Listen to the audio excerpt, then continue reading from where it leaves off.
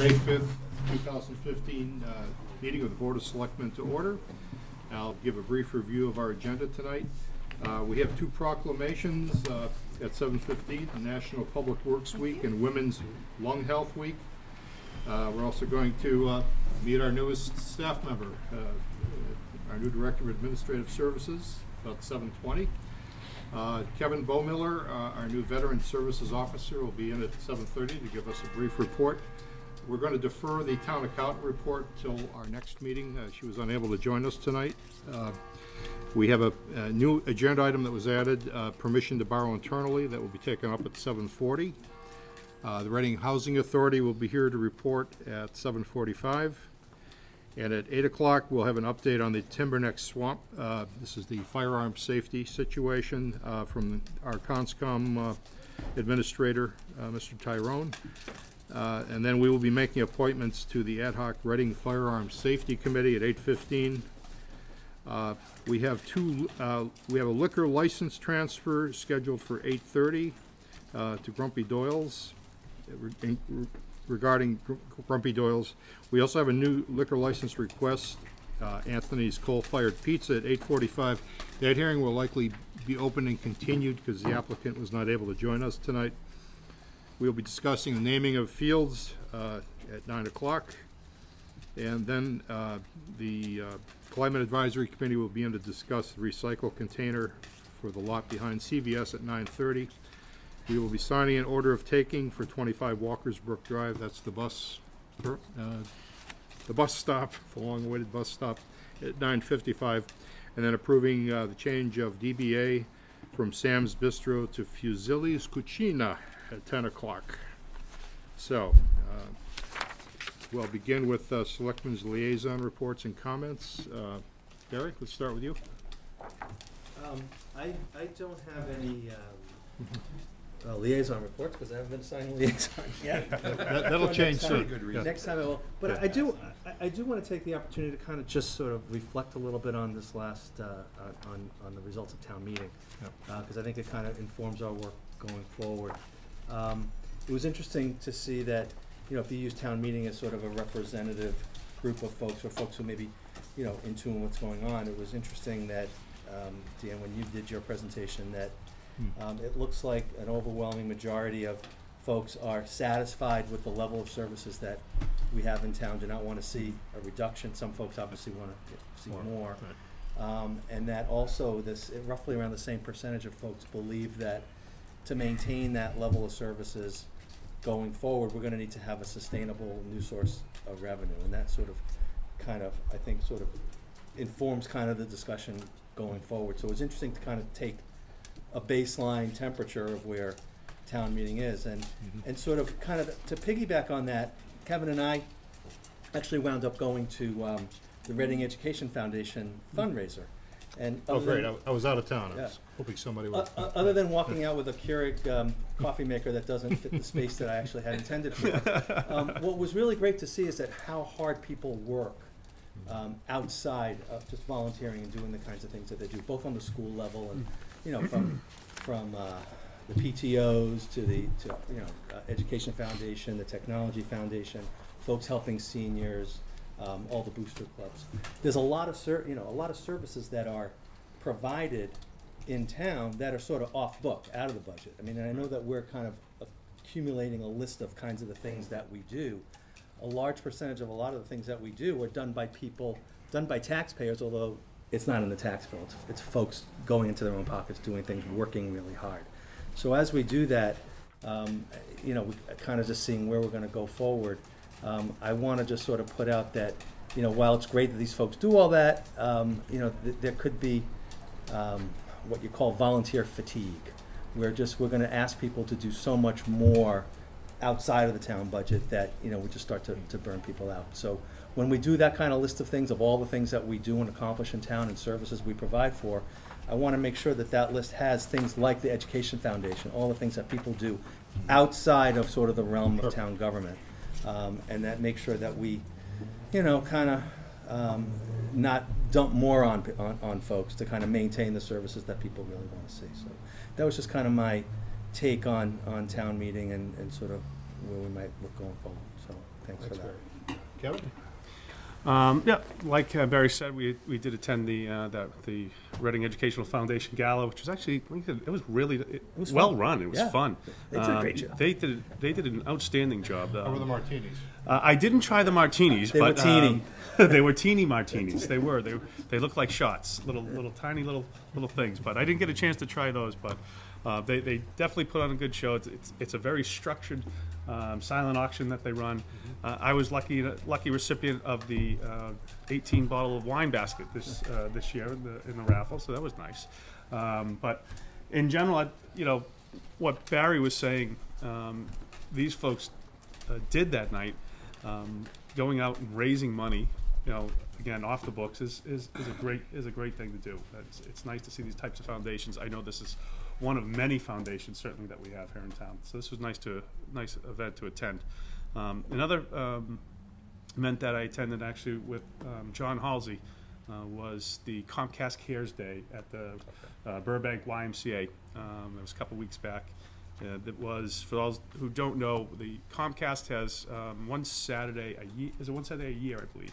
John, is that right? Do you remember? Yes. Yeah. One Saturday a year where their employees donate their time and go out into the community and literally clean up the community. In this case, they were sweeping and raking and cleaning all the bushes and getting all the junk out of the surroundings left over from the piles and piles of snow we had over the winter down at the YMCA, and it was a really nice event. You saw some pretty enthusiastic employees there on their day off. Comcast employees there on their day off, really happy to help out. It was, again, one of those nice things to see where you have a company, taking a little bit of ownership in not only this town but throughout Massachusetts on that same day. So that was a nice event to attend as well. Thank you. John? Well, sounds like it's a good thing we got the liquor commission being open tonight, because we're doing martinis and wine and all that kind of stuff. But and to report that I could not talk the Comcast people into coming over to 75 Beaver Road to continue the cleanup. But and from a liaison standpoint, I was some traveling between the last meeting and this meeting, but I've got a couple of brief updates. One is that the Recreation Committee, which will be meeting actually next Tuesday, has already begun a mobilization project towards creating, how will, if in fact lighting goes on at Birch Meadow, what will the operational plan be like? And so I think it's notable that they've already heard what town meeting said, which was, you've got to be able to work with the neighbors, and the committee, along with some selected other users, are already exchanging thoughts and ideas and hoping to build an operational plan in advance of a public hearing, which will be tied to a survey which is just about ready to be launched for people that use Birch Meadow or live around Birch Meadow. And so a lot of positive progress out of recreation, which is kind of an old story with recreation. That's what they seem to do. The other thing I wanted to mention was it is volunteer month, actually, and a lot of volunteers have been recognized. And part of what was going on, down at the Y was volunteers doing their thing and being recognized for it.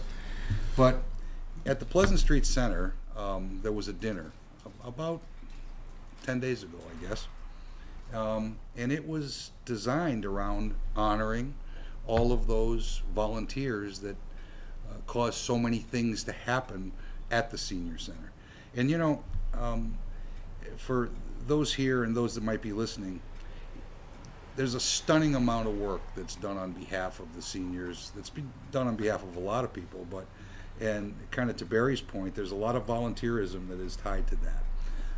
The room was full of people that both volunteer inside the center and outside the center, meaning medical, assistance to rides and doing taxes and all of those things that these volunteers were doing. Our state representatives were there, and they were recognizing some volunteers of the year that were chosen from within their own group. But I think it's important that we just kind of say, I have to say out loud how heartwarming it is to see what goes on at the Pleasant Street Center, at the Senior Center. And we're seeing, you know, as we've had a reorganization internally with the staff, we're seeing staff members cross over between, you know, Senior Center and Recreation, and it's just, it's the partnership thing that we've been talking about now for well over a year. Everybody working together for the common good, and that way we get the most bang for the few bucks that we have to work with. So, and I think Jane Burns is doing a wonderful job orchestrating that. So. Thank you, John. I have a couple of items. This is just an email that came in today. For those of you who will be attending the Memorial Day ceremonies, Boy Scout Troop 702, I have 3 sons who went through that troop, will be attending, they'll be hosting a reception in the Higgins Hall in the Old South Church immediately after the Laurel Hill Cemetery ceremonies, so just so everybody knows that, and everybody is invited. I also was very privileged to attend the Outstanding Citizens Awards ceremony on April 29th up in North Reading. The principal honoree was Camille Anthony, who sat in one of these seats, I believe, for 18 years. I served with Camille on the board way back, I think from 1994 to 98. She put a lot of time, energy, and love into being a selectman, and I think she was very appropriately honored at that dinner, along with 2 other gentlemen from Reading. Detective Justin Martell, who was named Reading Police Officer of the Year, and firefighter Joseph Lapola, who was named Reading Firefighter of the Year. And I got to pinch hit for our 2 state reps and present certificates to all 3 of them. So it was a great night, a good cheer, good time was had by all. Barry and Bob were able to join us, so I thank everyone for turning out. And let's see, I had a 3rd item here. Seem to have shuffled it. Anyway, what I wanted to also do is, all of you received a copy of liaison assignments. Try to be fair and balanced with those, but I think at this point we should take a vote and just go ahead and approve what's there, so we can get started. Is there a motion? Is there a motion on here? Or am I making one up? Okay. Motion to approve the 2015-2016 Board of Selectmen liaison appointments. Is that seconded? Second. Is there any discussion? All those in favor? Opposed? 4-0. So is this where Arena's not here and he gets to do them all? Yeah, he gets. That's right. He gets all the 3s that everybody else had. Right? I was happy not to be able to give anybody a 3. That was one of my ground rules going forward. Nobody got less than 50% of their 1s, and I try to group people by responsibility in related areas, so I think it came out okay. Very good. Just a question. Sure thing. Mr. Yeah. Chair.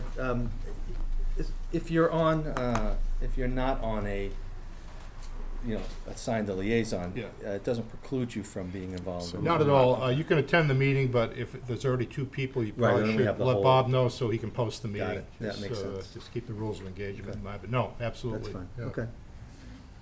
Okay. Any public comment on any item not on the agenda? Mr. Brown. Thank you. Yeah. By the way, that's the 100th anniversary of the troop. Very good.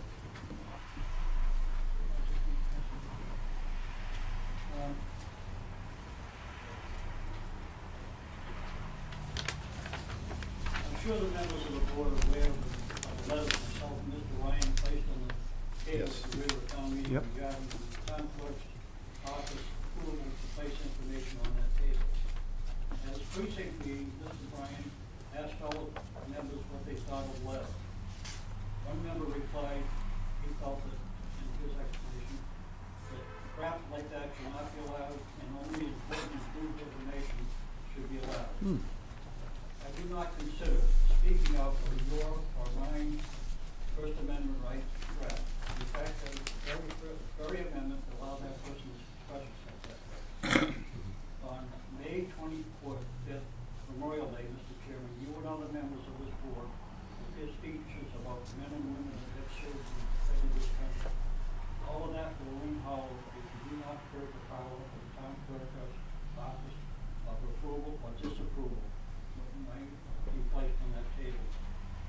December 22nd, 1950, I took an oath when I enlisted in the Air Force to defend this country from enemies both foreign and domestic.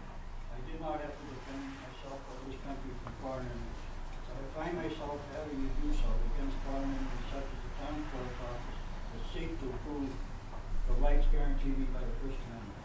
Thank you, Mr. Brown. Any further public comment?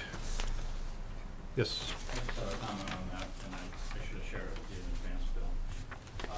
I did speak to both Laura and moderator Alan Tools and town council, not all together at the same time, to try to get the background for this.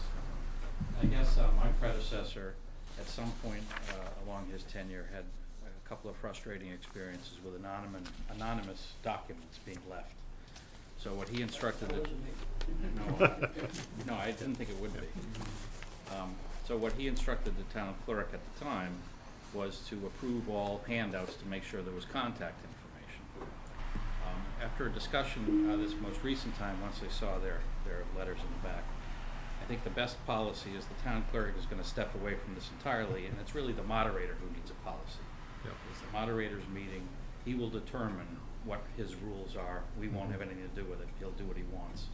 He seemed to concur with the sentiment that if someone is going to put a handout back there, it should not be anonymous. There should be a name and a precinct if it's a town meeting member, and some ability to contact you, and then if it's not a town meeting member, it should indicate you're not a town meeting member. Seem fair to you, Bill?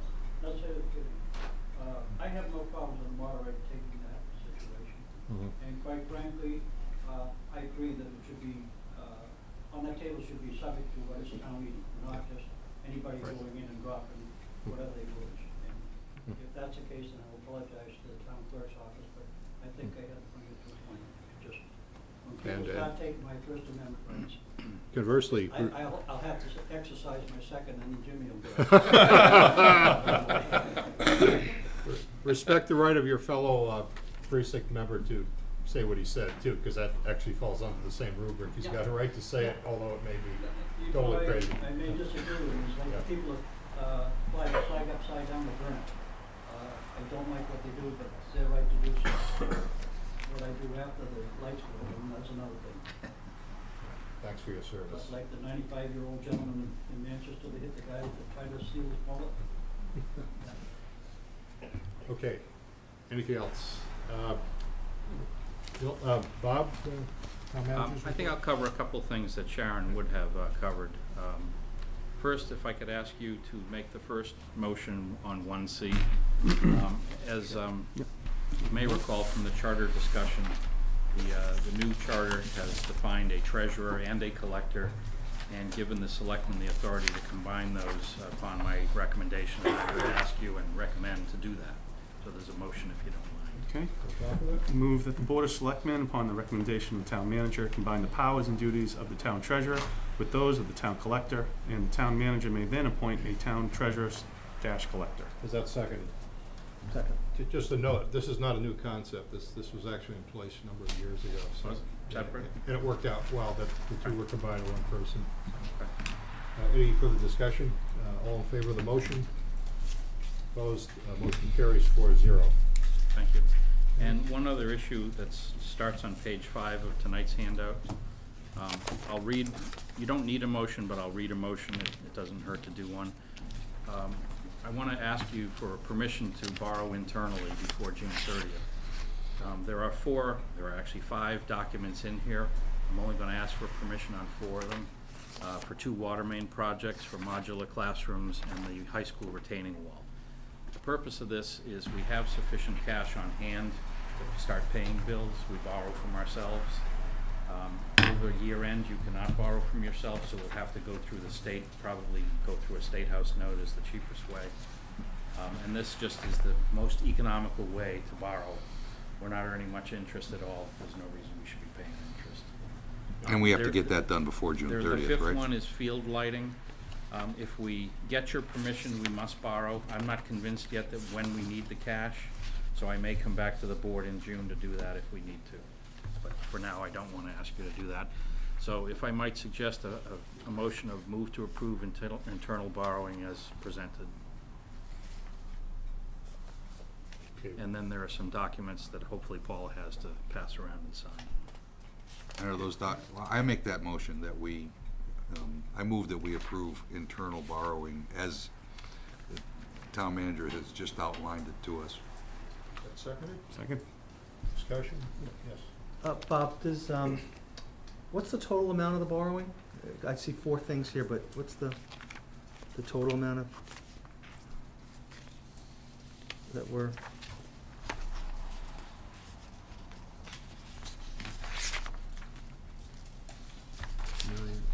It's like 2.365 million. And so essentially, we're borrowing that from free cash until the bonds come, till the bond funds come in, and We're gonna do a permanent financing approximately in 1 year. Until then, we'll do temporary financing. We would do temporary financing by borrowing for ourselves for the whole year if we could, but it's not legal to do that over a fiscal year. So if we have borrowed before June 30th, and I believe in all these ones we'll need to, then we have to go out and borrow in either the public or private market.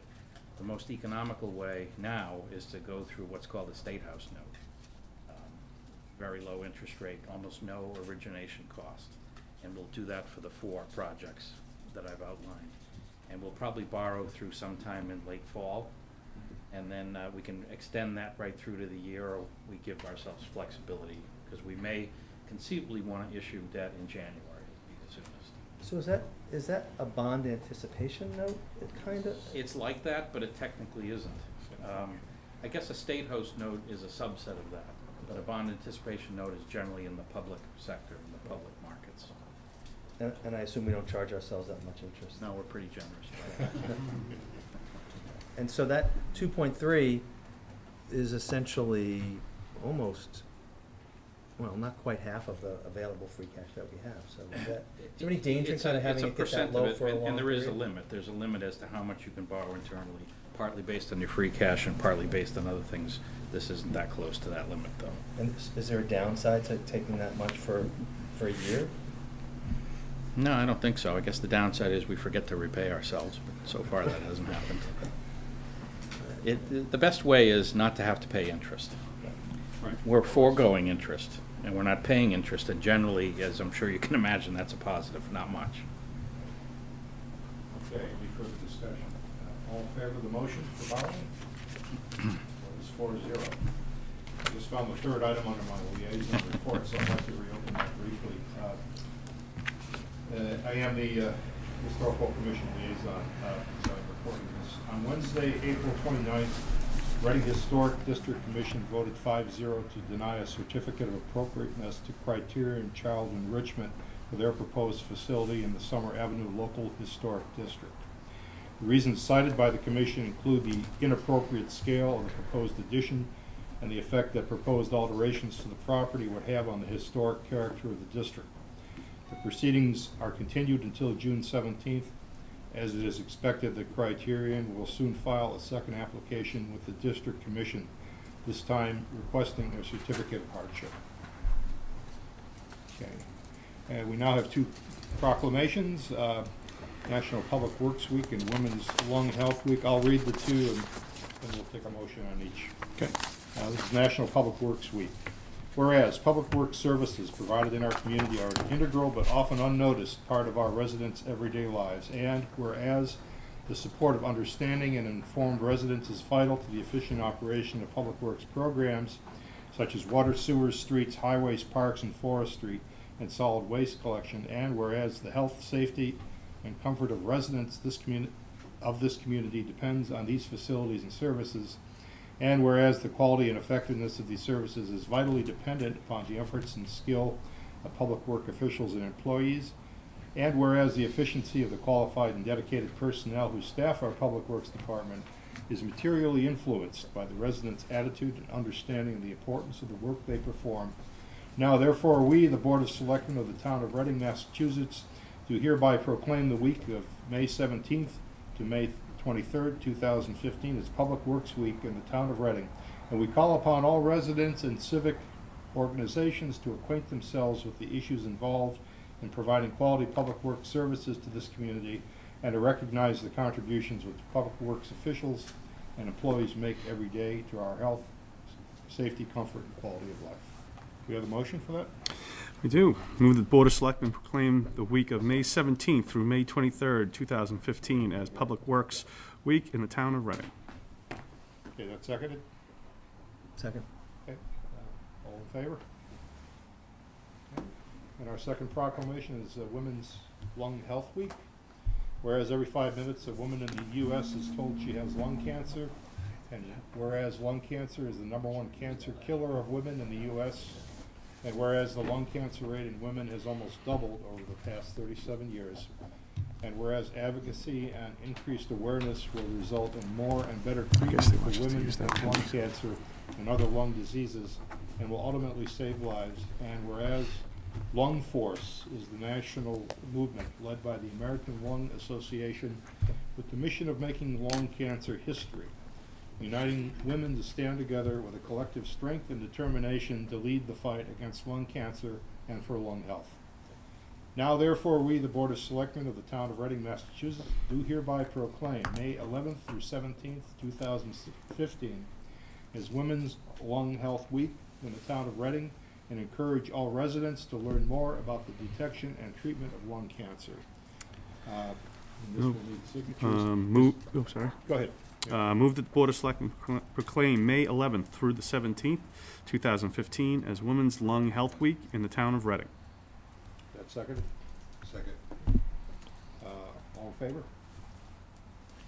And someone like to receive the Public Works Proclamation, Mr. Zager. All right. Yes. Congratulations. You earned it after this one. Yeah, definitely. Thank you. Okay. Thanks for getting rid of all that snow. Okay, we have this one. Is there anyone here for the Women's Proclamation? Chairman, I noticed the cemetery department doesn't recognize that. I kind of noticed it. I was reading it. I know we're the last elected down. Bill?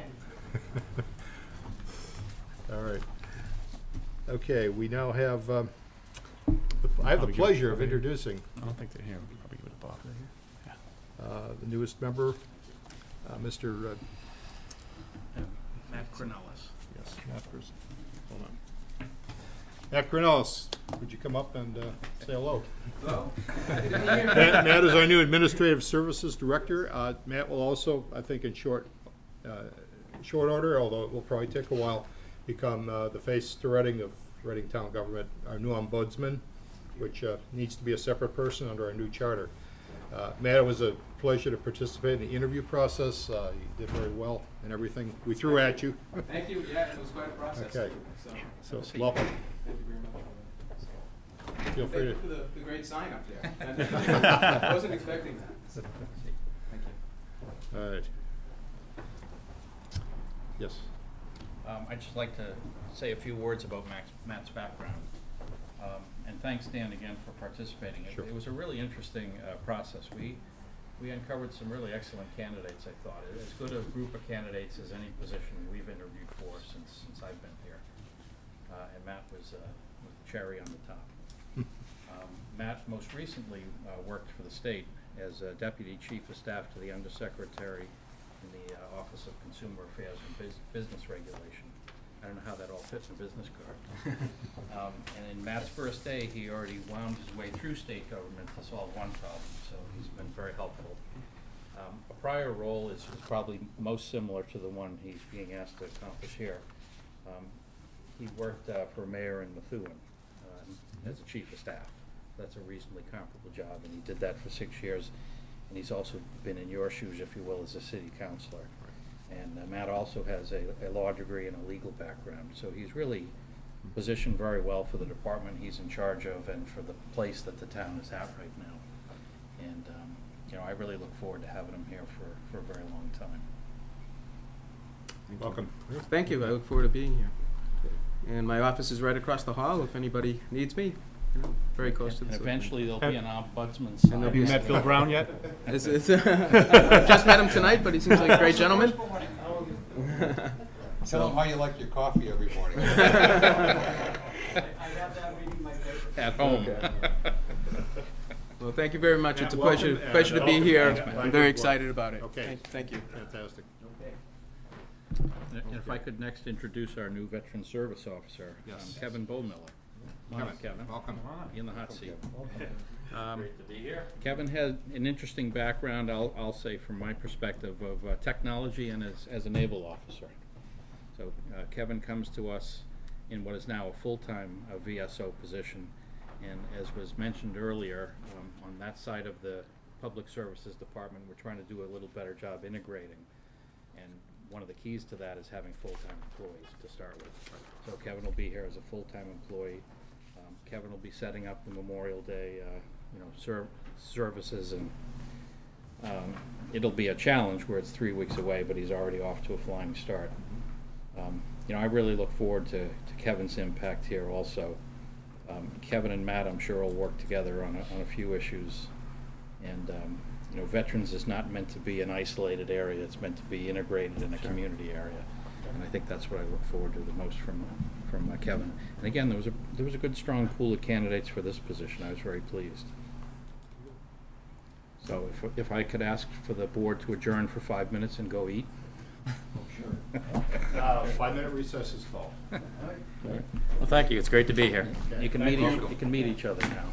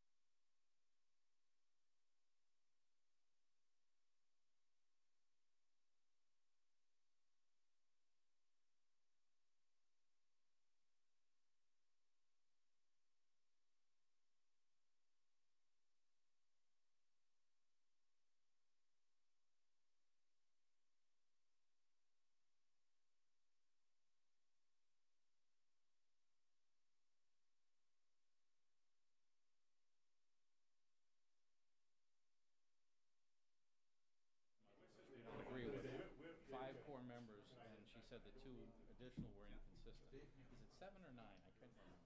It's up to 9. Okay, so it's the 7 you're all set. It's the extra 2 at the end that are state. Basically, pretty much, I think West. Okay.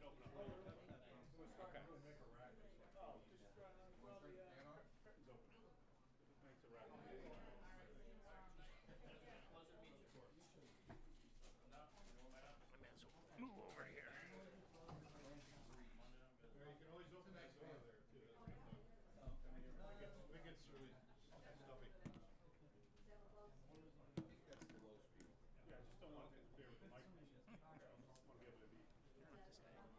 Probably muffle some lights. Grab a couple of cookies, throw them in your pocket.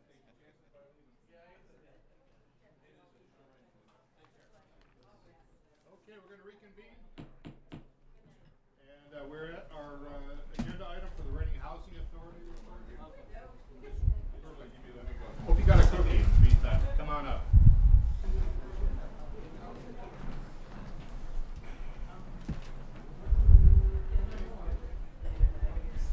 Okay, Ms. White. There it is.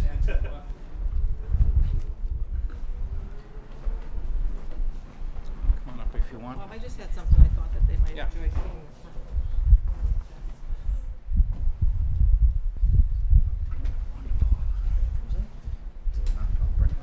Lynn, you want to take the hot seat?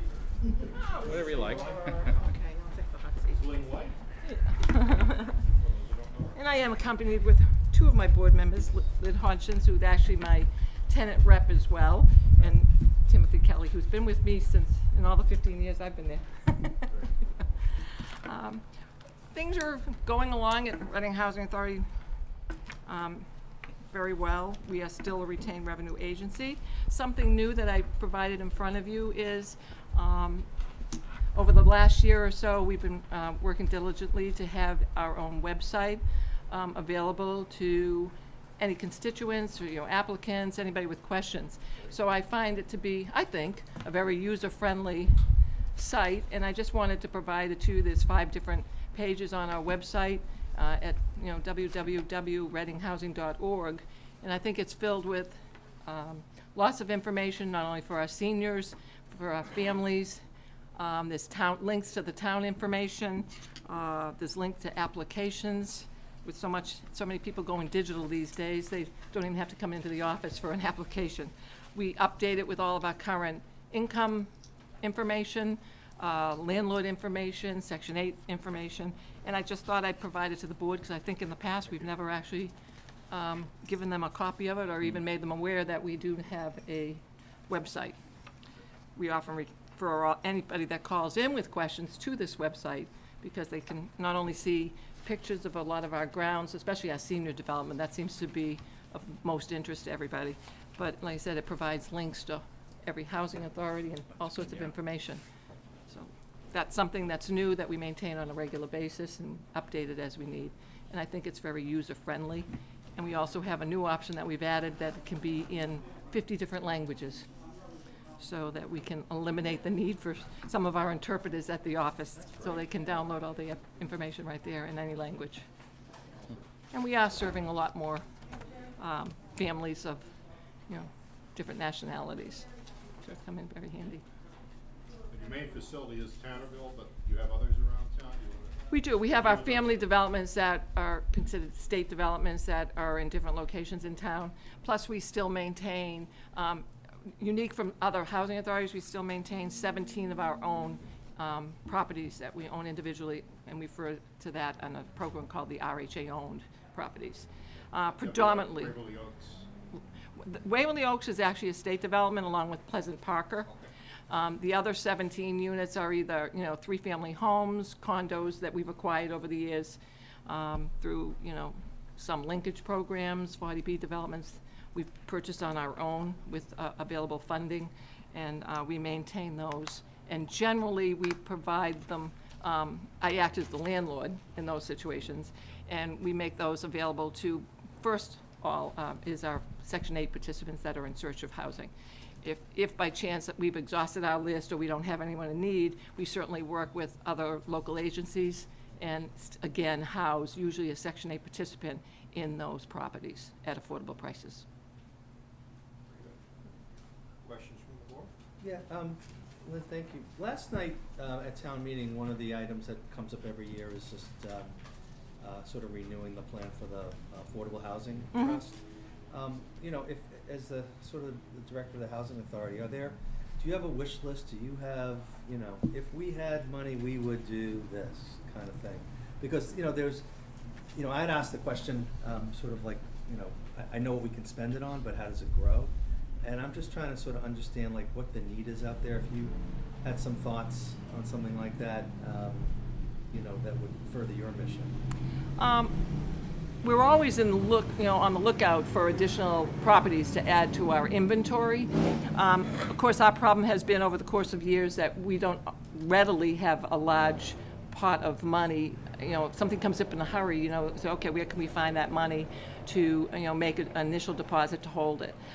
We have in the past come across a couple of items, and we did make an attempt to borrow from the trust to you know, leverage the purchase of those funds, but the timing obviously didn't work. We have had an opportunity recently to, you know, come into some funds to add to that operating reserve. So if something actually does come about, we will probably have an opportunity to move more quickly and purchase some additional funding. Prior to when I first came on, we were probably in dire need of 3-bedroom units. Now I can say it's shifted a little bit, and I see more of a demand for 2-bedroom units. So I have, you know, and it's. So is that less of a family housing and more kind of, you know, midlife to senior need, or? The family, the units that we tend to purchase are to address family needs. Our senior housing, there's a lot more senior housing available, not so much, even in Reading. I mean, we have our Peter Sanborn Place, which is supportive living for seniors. We have Cedar Glen, and we certainly have the Housing Authority. So we do have more options, it seems, for seniors to direct them. Families, however, it's a different game. We have 250,000 people on our Section 8 wait list. There's 250 housing authorities in the state of Massachusetts. There's probably now approximately 150 housing authorities that participate in the centralized wait list. So they can, it's like one-stop shopping. They can fill in the application, which is a 1-page preliminary application, submit it to the housing authority that's close to them. But somebody even from Reading that might work in Woburn will have 2 opportunities to come to the top of a list more quickly. So they get, most agencies give a local preference for residing in a town and for working in another town. So I think the need for family housing far exceeds our senior housing. I simply can direct the seniors a little bit more than I can the families. And the waits on those, you know, family programs is extensive. I actually presently probably have a 10 to 15 year wait on my state family program, and the Section 8 voucher program, and that's with a preference. The Section 8 program probably, you know, we only have 125 vouchers. If I only turn over 5 a year, we're not placing very many people. So 125 in Reading.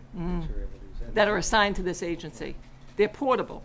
So I mean, out of that 125 vouchers, 45% of them, or 50% of them now are residing in Reading. I have 33% that are in close proximity, so in towns that touch Reading, and then the balance of them are in outskirts, predominantly Lawrence and Lowell. That's about the breakdown on the voucher program. Other questions? No. Well, thank you very much for coming in. We appreciate these updates, and whatever we can do to assist you, let us know. We appreciate that. We know you're here for us. Thank you. Thank you. Thank you. Thanks, Tim. We're running a little ahead of 8 o'clock. Bob, is there anything else you want to cover in your report? Yeah, I have some amazing news that I didn't expect to have happened, but not only is the bus shelter up, the boss actually stops at it now.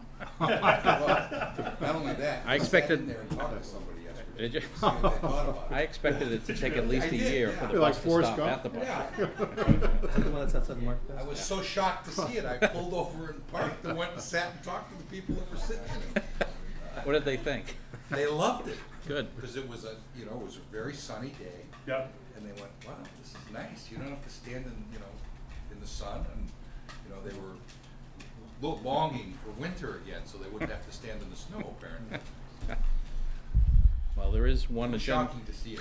Yeah, I went by Friday night, I was on my way to eat with my family at Bertucci's, and I said, oh, look, the bus shelter. Oh, look, the bus is still stopping at the old bus stop. What are you gonna do? Did one of those, but I guess today it got fixed.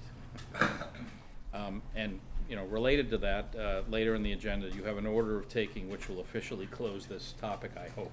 We did we not do that once before? You did something else, but not an order of taking. Don't we do that every meeting? I think Don't we do something probably about every this 6 months we'll just bring back something to you. And with that, I think you can go ahead to your 8 o'clock agenda, Okay. unless is the conscom coming? We are waiting for the chair. Okay. Okay. So you must be Chuck. I am. Yes. Welcome. Chuck Tyrone. Yeah. Hi, John.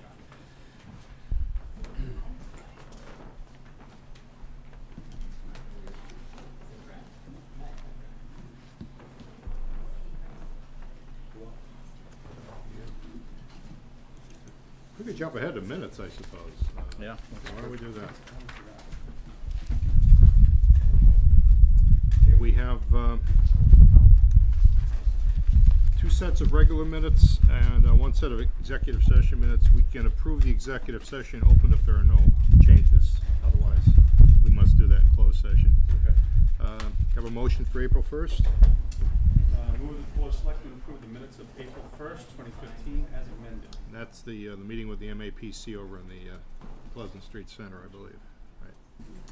Any comments, changes? Second. Is it second? Sorry. Any comments? All in favor? Opposed? Abstaining? The vote is 3-0-1.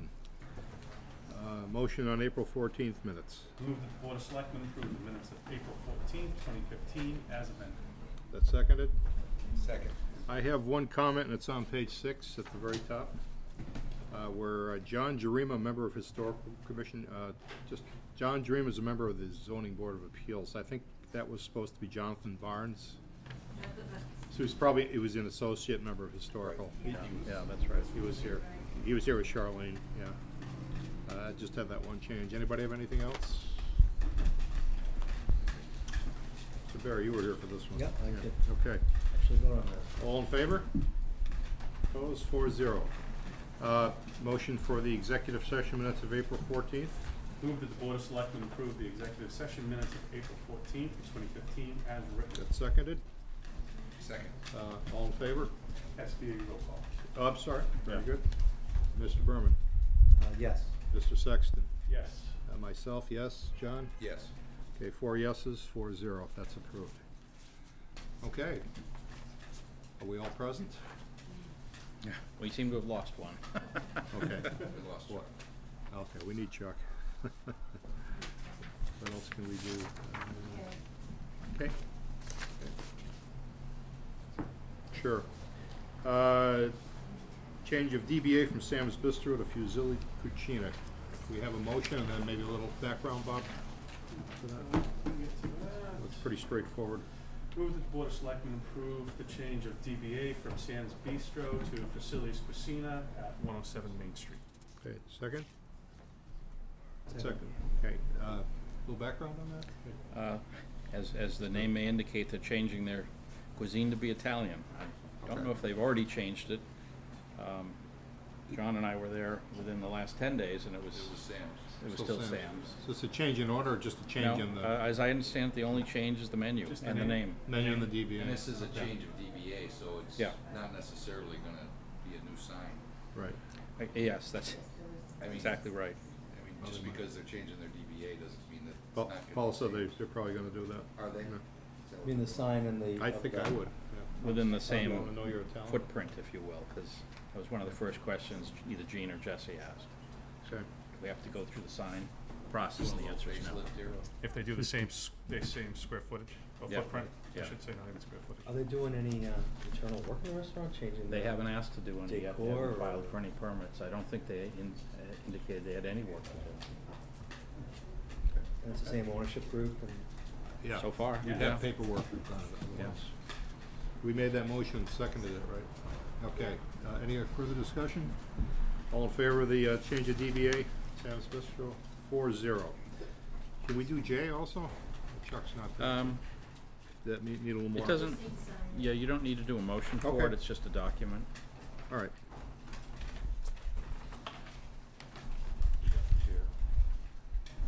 Okay. Get Chuck, Yeah, let me go find them. All right. You could adjourn again and eat. Well, we could, Bob, we could just, I think, are all the Timberneck folks here for the firearms thing?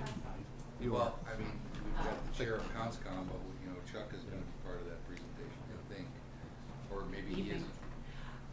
It was my understanding that Chuck was going to be here, so He has been, He was just here. he's elusive. he's probably gone back to his desk to call to see if I'm on my way. All right. Okay.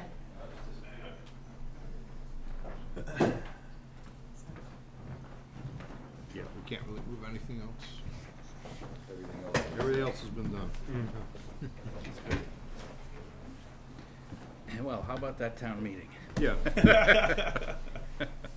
Just for those who are fairly new to town meeting, what we actually did in 2 hours in going through the budget. Used to take a dozen nights. This is before the town manager was here. Every department literally had to go up and defend their spending, and town meeting was sort of the adjudicating body. So we've come a long way, and hats off to Paul Dustin, who was our moderator, who came up with the, I think it's called Ed Seriatim approach, where you In a row, you group okay. blocks of line items and vote. Yes. Okay. It seemed to flow pretty well. Yeah, that's all. good. Yeah, it did. There's no money to fight over, so. Okay, I think we're all together. Okay, Good Chuck? evening. Chuck, would you like to lead off the discussion and introduce the members of your council? Sure, yeah, so, we're here, the Conservation Commission and Okay. the abutters to Timberneck Swamp are here to talk about, permission, well, not permission, but, we need to acquire some money for signs to stop non-hunting, Map stop up. the hunting in Timberneck Swamp. So this is something I put together with my GPS and Dorothy Marshall, and we went out, and everything in this area right here was found on this is the up and dry area. Most of everything else is wet. And we found a wildlife game camera, 2 tree stands, and some other things. These 2 tree stands have been removed. They were seen by the abutters. So, to me, it proves that there was historic hunting activity going on in Timberneck Swamp. Pretty much throughout my time here, 4 years or so, if not longer. So I think everyone knows somebody that might have been out there hunting or not. But right now we have some tree stands. We have pictures of tree stands. We have pictures of the wildlife game camera.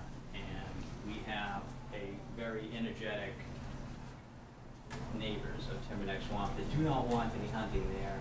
And I've come here to make sure that you understand that it's really something that the commission doesn't want, something the neighbors don't want. And I think there was 100 people on your... 100 families, so 170, I sent an email. Yeah, yep. So, Yeah, 170 people, 100 families, different families. Well, I think that this has been identified for some time as a public safety issue in Timberneck Swamp. And it was just a question, I felt, of, getting the proper, chain of events to occur, which would be, one was if we were not going to be able to get the cooperation of the private owner, which we now have, which is great, we're going to be a question of getting enough signs in enough of the right places. An observation of mine, just, I do believe there's certain regulations as to how often these signs have to be placed in order to make them enforceable. And I'm questioning whether you got enough of them there. That's my only question. I mean, I don't, think that there's, at least from my perspective, the idea of a place that was a hunting place that really is kind of, even though it's technically, okay, given the footage, given the footprint of homes that are around there and the children that are in and and out of there, and the fact that it's conservation land that should be able to be used by lots of different people. I mean, the no hunting thing doesn't create any problem for me there. My only question to you when I saw this was whether or not you've got enough signs to actually get the job done. That's right. Well, I hope to limit the signs. I mean, the signs that we chose were more permanent signs, and to post them every 20 feet, you know. Is that what the code calls for? It seems like every 20 feet. Yeah, that's what I thought. haven't measured it out. Would be a lot, and I don't, I don't like. I don't think that we want to change what's happening out there just to get the word out. And I know that most hunters are ethical hunters, and if they knew that it was posted as non-hunting, they wouldn't be in there. And so I'm hoping that works. I mean, obviously there might be step 2, but there's 19 signs right now. Aren't the ethical hunters supposed to take down the tree stands after a certain amount of time also? I'm not sure. I think they're tree required to. stands are, I don't know, it's almost like marking your territory. Well, you have the right to put them up, but you cannot leave them there indefinitely. That was my understanding. I didn't know anything about that. Private? Well, one would question why, I mean, they're not cheap. No. I mean, No, you I saw the would picture. think that you would take them down for purposes of you using them somewhere else. I mean, they don't grow on the trees, literally. They are expensive. I thought there was also a fine for if you don't take it down too. Am I right? Forwarded that. I'm not a tree Yeah. stand hunter or a hunter. Right, fair enough. But, some of these don't look like they were ever taken down. And I think that there might be rules and regulations, but when you have a great spot to hunt, not this spot, some other spot, you might want to get back to what I said, which was mark your territory and keep some presence there. I believe that in talking to the homeowner or the landowner inside of the swamp, that permissions were granted, I think, by his father, actually, 20 years ago, which those could have been there 20 years. One of them's chained to the tree. So it's kind of territorial, but that's been invoked. And maybe what we can do is maybe we can find who owns them and invite them to come and take them. If after a reasonable period of time, this is part of what I think the committee's got to do is figure out how the regulations impact things like this. What can be done and what can't be done. I go back to the sign thing, and I get that every 20 feet is like, it's like having national debt in signs, which doesn't make sense either. But so my only question is that little spit of land that's got like 8 or 9 signs, and then you've got these long expanses behind Belmont Street, behind Timberneck Drive, where there's no signs. Well, the effort was to put them at public access. Right. And You got the letter streets. That's at the end of the letter streets, John. That's probably. Yeah. Yeah. Those are all landlocked locations along Belmont. Well, I'm not objecting to what you're doing. I'm just wondering if you're going far. right. Belmont Street, if someone, I guess during the season, signs could go up there also. These signs, what we have out there right now, they're not cheap. The signs that you're talking about, those plastic ones that you can put up, they'll stay a couple of years. It's kind of a different area because it's private. A lot of that land belongs to somebody. It's blocked off by the stream, so I guess it wasn't something we thought of. It would actually, each homeowner could put up their own sign at the edge of their property. Do you have an example of the sign itself? We have a few. You graciously gave us, there's a sample here. I think we had proposed to have. Are you Anika? I am, excuse me. So Anika Scanlon, I'm Chair of Conservation. We have voted, we've discussed this at length, and we've voted to approve this going forward twice, so I'll just pass this around. That was Brandon's. Yes, Alex Bren's, she went out and got pricing for it and provided us with that sample to show you. Would this be affixed on a tree or affixed Right. on a pole? On it. I mean, I think it should go on whatever's readily available at the most accessible point. As long as it is, one of my concerns is, it must be on town land. You know, talking about property limits and tricky stuff like that, you know, I don't want to overreach where the town has the authority to place these signs. And I think there's some reasonable logic to putting them at access points. Most of that land is wet. The first time I actually got a chance to gain access there was late February, because it's frozen solid. And I could go out there, and I actually went out with another commission member to see what the footprints were saying. Who's out here? Where are they going? You know, kind of, is there any trail of any activity here? There really isn't, to my knowledge, I have not found or heard about an accessible trail that people walk in and walk out. That isolated property with the purple sort of X marks on it right now, that seems to contain a highland that is completely surrounded by water and wetlands. And when it's not frozen, it's going to be mucky and buggy and thick with shrubs. So, you know, clearly people are getting in. I don't know how.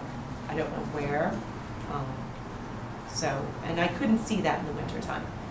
But, you know, I think the concerns of the residents are clear and consistent, and there is evidence to support what they're saying. So I think taking reasonable measures to send a message is a good, safe step to move ahead on. So what signs will you use to post the private property? Because he's granted us that permission. We simply just thought no hunting would work on the private I mean, it property. doesn't have to be, We, I mean, it shouldn't be by order of the No. Conservation Commission, We- because he's a private person. Inside his property line. we did consider at the last meeting, perhaps the sign should read no hunting per order of the property owner. Because that covers conservation, town ownership, it also covers this person. So, that they could be used inside and along the boundary. And his So letter that's to an us is option. Clearly, his letter to us clearly allows that to happen. Okay. Well, I mean, that's not a difficult fix on the sign design. Okay, just as a quick question, anybody actually look into if there's any language we need to have, specific language, the state? I haven't, I don't. We have not enlisted the town council or in any official Okay. regard about this. I would just caution, make sure that, you know, if there is some official language that needs to use to make it more enforceable. We've had a couple discussions with the police department about this coming, you know, on a couple of different aspects of it. And to my knowledge, they didn't suggest Okay. text. I didn't have those discussions. Can we check with Fish and Game to see if they've got language? Because they might, We can check. Yeah. you know, I think I only that's a bring it up simple because phone we've call been and- tripped up over language in Okay. regards to this, I to think this issue before, so. I think our proposal, and we can definitely follow up on that. Okay. No objection to that. I think the intent of that particular language is keep it simple. Sure. Yeah. Absolutely. Keep it simple, it's not confusing, not ambiguous. Chuck, you mentioned you're seeking funding from the board. Do you have an estimate of what you're looking for? Yes, we do. We have two estimates. One is for reflective signs and one is for non-reflective signs. The non-reflective signs are about $365. What's the say there? Should I? Sure, you can. Sure, yeah. What are the numbers? Okay, Just read it. Why don't so, you read it? so the non-reflective was, the estimate was $456, and reflective background, $655.50. And And is that for all, That's for all the Total. signs. Do all the not ones. just the ones per Conservation Commission, but just the no hunting as well? Not the purple ones. Not the purple. No, no. You would That's have the to red. post that. It's for all. There's 19 signs total on the private land and on the conservation Oh, land. combine those two. And that's for all signage. Yeah, you just have to use different wording on Yeah. private property. Okay. So my question is, who would actually do the work and pound these signs either in the ground or on a tree? Would that be the homeowner, the landowner up there, or is it you I think guys, we have or 170 Board of Selectmen, or? No, I think we have 170 volunteers that would be happy to swing the hammer and get these things on a tree or a pole, so I don't think that's a problem at all. So, whether it's DPW, conservation, or the active abutters, we'll have it. What are our options for paying for this, aside from a reserve fund transfer? The town manager has a rainy day fund which will handle this quite readily.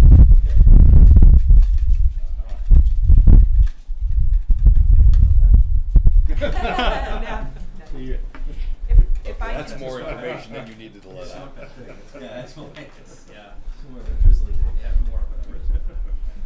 If I can just add, as a general rule on conservation land, I think permission to be there is restricted and removed after sunset.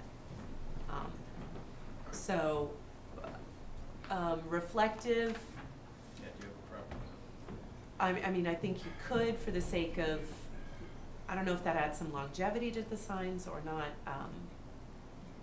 but truly, I think, you know, something you can see during the daytime, something that's clear. It was almost a hazard yellow, you know, kind of color coded to the beware message.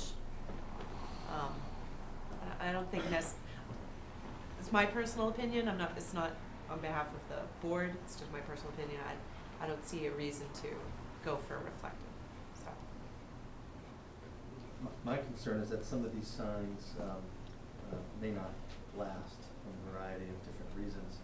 Then maybe it makes sense to water some kind of spares, that if some get taken down or just grow wings, that they could be replaced without having to come back to the Board of Selectmen. So, you know, you need 19, Round is your up. price 25, you know, just have them in somebody's garage in case. Yeah, the non-reflective ones are $24 each. How long does it take to get the sign? Probably a couple days. Well, you know what? We have Bren Burkhardt here, who did a lot of that background work. Maybe you'd like to talk about that?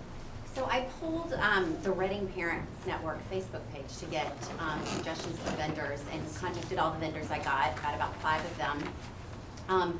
The turnaround on signs can be 3 to 5 days, so it should be easy. If I could just say, I would probably pitch for the reflective material, although it is a little bit more. I think as residents of the area, we've had concerns about possible hunting at night. So I do think for anybody who might be wanting to kind of get in there at night, it might be a deterrent. I don't know. I don't think the cost differential is that great, but Is it still the same color? that's up to you. Is it How you want to do color- the color. The only reason I asked, you know, I assume somebody who's unlawfully going in there at night isn't really flashing Gonna need a lights sign to get anyway. a reflection off the sign. I don't know. I can't speak to that. I haven't seen like a reflective type in that color. But I would assume it would have a slightly different look to it. Yeah, it's just The a layer that This goes is- on The top of sample the you sign. have is Yeah. reflective. The Yeah. sample you have Yeah. is reflective, yeah. Yeah. You make it whatever color you want, so you can go with that Yeah. color of the sign that's on there, correct, the yellow? Well, Yeah. you know, again, I can only speak for myself. If the neighborhood is gonna feel more comfortable at $650 than $450, then let's just do the $650. Yeah. I mean, we're not talking about Yeah. any money here in the relative sense of, I mean, you know, if there was $650 on the ground, I would bend over and pick it up. Don't get me wrong. However, in the bigger picture of trying to, you know, make the neighborhood, address the public safety issue and have the neighbors feel more comfortable. This sign is not gonna stop somebody that nefariously wants to go into the woods and shoot stuff. You know, that's a different problem. But this will clearly stop hunting, you know, from the standpoint of those people who are, you know, hunters who respect the law, and you know, most hunters do. most criminals do not. So, And I believe having a sign though will also give a reason to enforce the no hunting. My understanding is nobody can be prosecuted for hunting right now if there are no signs to tell them they cannot do that. that is correct. That would help the enforcement issue that we face. Quite the opposite, actually. They have to get posted. You gotta get the signs up. That's important.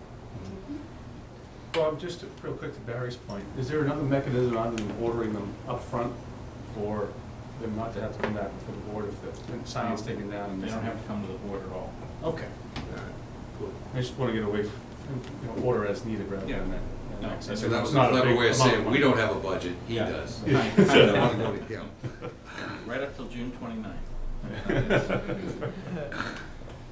Okay. Any other comments from the neighborhood? Just curious, any other incidents have been reported lately? Any sounds coming from the swamp?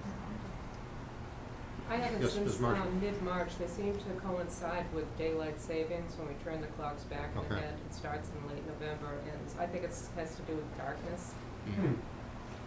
Has to do with what? How early it gets dark. It goes late November till mid-March, generally. Okay, well, thank you everybody for coming in tonight. We will be doing the appointment of the ad hoc Reading Firearm Safety Committee. You're welcome to stay for that. I don't think we, no. It sounds like, It sounds like he we're is, urging the town manager to to get out his piggy bank and write a check. Yes. That's great. Okay. All right, well, thank you very Thank much you. for listening to us. Thank you, folks. Thanks a lot. Very good. So you might want to take some pictures as you're laying them up, so everybody knows they're there. Yes, I might, I think that's a good idea. A couple of pictures with our new administrative services director, we get an article in the newspaper. It's always good to spread things like this. Yeah. So the ignorant hunter can say, oh, okay, now I know. Sounds good. You get a couple of pictures and I'll volunteer to do the sign, so, I'll take a picture. Yeah. All right, well, thanks Thank you again. very much, Chuck. Yeah. Thanks, Janika. Thanks. Thanks. Yeah. I don't know if you've made a motion. Can I just say one more thing? In terms of who would put up the signs, I do think, because I had looked at where they could possibly be placed, I think if DPW could put them up, I mean, if a sign like that needs to be drilled into something. I had told Chuck when I called him that we had neighbors who were willing to do it, but I think. Probably better if the DPW did it. Yeah, I okay. suggest Chuck go with liability issues and all. My guess is you're better off putting them on a stake than you are on a tree. I think so. I mean, they're gonna stay up longer, they're gonna be less easy to pull down. There's a whole lot of reasons why you have the guys that put signs up, put them up. I think that's a good idea. Yeah, it wouldn't look good going into a tree for the conservation. I know, everyone says that. Although those tree stands look like they've kind of done some damage. Those tree stands have been there a long time, and the strap's very taut. Which were on conservation land and not on the private land. So, thank you. All right, thank Thank you. you. Thanks for your persistence. Yes. Our next agenda item is the appointment to the ad hoc Reading Firearm Safety Committee. Just a reminder to all who may not have been following this. The Board of Selectmen created the ad hoc Reading Firearm Safety Committee to extend through the end of the year. There will be 7 vacancies to fill. They will consist of the membership will consist of 2 members from the Board of Selectmen, the police chief or designee, and you've designated Chief Cormier, designated Chief Segala to the board. 1 town meeting member and 3 residents at large that may not fulfill any requirements listed above. The Board of Selectmen will attempt to include in those members at least 1 resident from the Timberneck Swamp neighborhood. The purpose of the committee is to, 1, suggest strategies that shall improve the safety of nearby residents and travelers through the neighborhood of the Timberneck Swamp. 2, investigate the history of the Timberneck Swamp and how it was designated conservation land with an island of private land in the middle of it. 3, review general bylaw 8.9.1 and draft a revision that protects the rights and interests of all town citizens. And 4, report its progress to the Board of Selectmen by August 2015 in order to determine what, if any, November town meeting action will be requested. This evening, Kevin and I, who members of the subcommittee, the volunteer, the ASC. Appointment. Volunteer Appointment Subcommittee. We had 7 candidates, 6 appeared for an interview tonight. All were interviewed. We only have Bryn as the one neighborhood resident of all the applicants. We did, in fact, have 3 town meeting members. Yep. So we had a surplus of, surfeit of wealth there, the town meeting people. Kevin, would you like to make the motion? Sure. Move that the Board of Selectmen confirm the Volunteer Appointment Subcommittee's recommendation to appoint the following to the ad hoc Reading Firearms Safety Committee with terms expiring December 31st, 2015. Jonathan Scully as a town meeting member, Bryn Burkhart as a resident at large, David Panett as a resident at large, Kenneth Lafferty as a resident at large. Ken, I will add, is also a town meeting member. In town meeting member. Should I yes. all one motion? Okay. You need to And continue there. move that the Board of Selectmen appoint Kevin Sexton and John Halsey as the Selectmen representatives on the ad hoc Reading Firearms Safety Committee.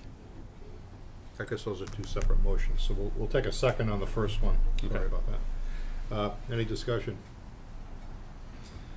The only discussion I would say to the fellow board members, you know, we definitely had a good, out of the candidates that came in tonight, we had a nice amount of folks to select from. I think the Volunteer Appointment Subcommittee, the names that we've put before you here represent a very fair, balanced committee. I think that have both an interest in seeing the safety of the town, as well as the property rights of owners involved, and I think it'll be a very good committee with a lot of good discussions. Right. We would expect this committee to be meeting probably once to twice a month through the beginning of the summer, maybe slack off a little during the summer, and then pick it up again. Not that we wouldn't do anything in the summer, but I think, you know, with summertime obviously feel free. has challenges from from getting everyone together standpoint. But yeah, I think before, as many as we can get in before the summer, and I think as you and I discussed, one of the first points of orders on night 1 would be to try to lay out a schedule so we can try to get as many in. Depending on the discussions and how they go, would also probably facilitate how many we think we're going to need to have moving forward in the future. Okay. Well, the goal is end of August, I think, as I remember the. I think, Bob, when do we need, if we're going to report the to original plan was town meeting? September, somewhere in the 20s, we have to close the warrant. Okay, so that's if when we we'd want an article, want. it really needs to be done in August and gone to town. The group needs to report to the board by the end of August. Yeah. Okay. It can be a work in progress, but it needs, you have to report. I think that part of the other resolution that formed the committee was looking for every 2 weeks. Mhm. And I get that summer's going to come, and that's, Yeah. you know, I mean, we're going to need to keep a quorum together and try to be, we'd like to, I think, like to keep as many people from the committee at every meeting as Absolutely. possible so that, you know, everybody's represented, and I think that's the goal. So we'll see if we can get everybody to bring their calendar and see if we can lay that out and get those posted for the summer. Further discussion, Bob. I just have a question for especially the 2 selectmen members. I suggest you come up with a first meeting date, so that Paula, when she sends out a letter to the 4th, Okay. can just say, this is the first meeting, Yep. and do the best you can to get there. Then, as you should organize the committee, have a chair and a vice chair at least, Yep. and then have the chair or vice chair go through Paula or Caitlin or myself to schedule meetings and to reserve rooms and all those logistics. Okay. I think in that regard, from the discussion we've had of the folks that we interviewed tonight, Mondays and Wednesdays seem to be the better nights to have it on. So, You guys can. We'll put our calendar together. You and I can get it together. yeah, Paul, when are you going to send these out, tomorrow morning, or just wait? We'll give you a heads up. Maybe you can put it all at the same time with you guys the first meeting. the information, I'll send it out. Okay. I think sooner. Yeah, you and I will just. We'll get you know, together. We'll pick a first date, and then as a committee, we'll lay them out from there. But it sounds like Mondays and Wednesdays, which is good since we meet here on Tuesdays. So. Yeah. Paula, we did get a second on that first motion? I don't the think 4 so. names? Is that seconded? For Yes, I'll Jonathan second it. Scully, Bryn Burkhart, David Panett, Kenneth Lafferty. Okay, any further discussion? All in favor?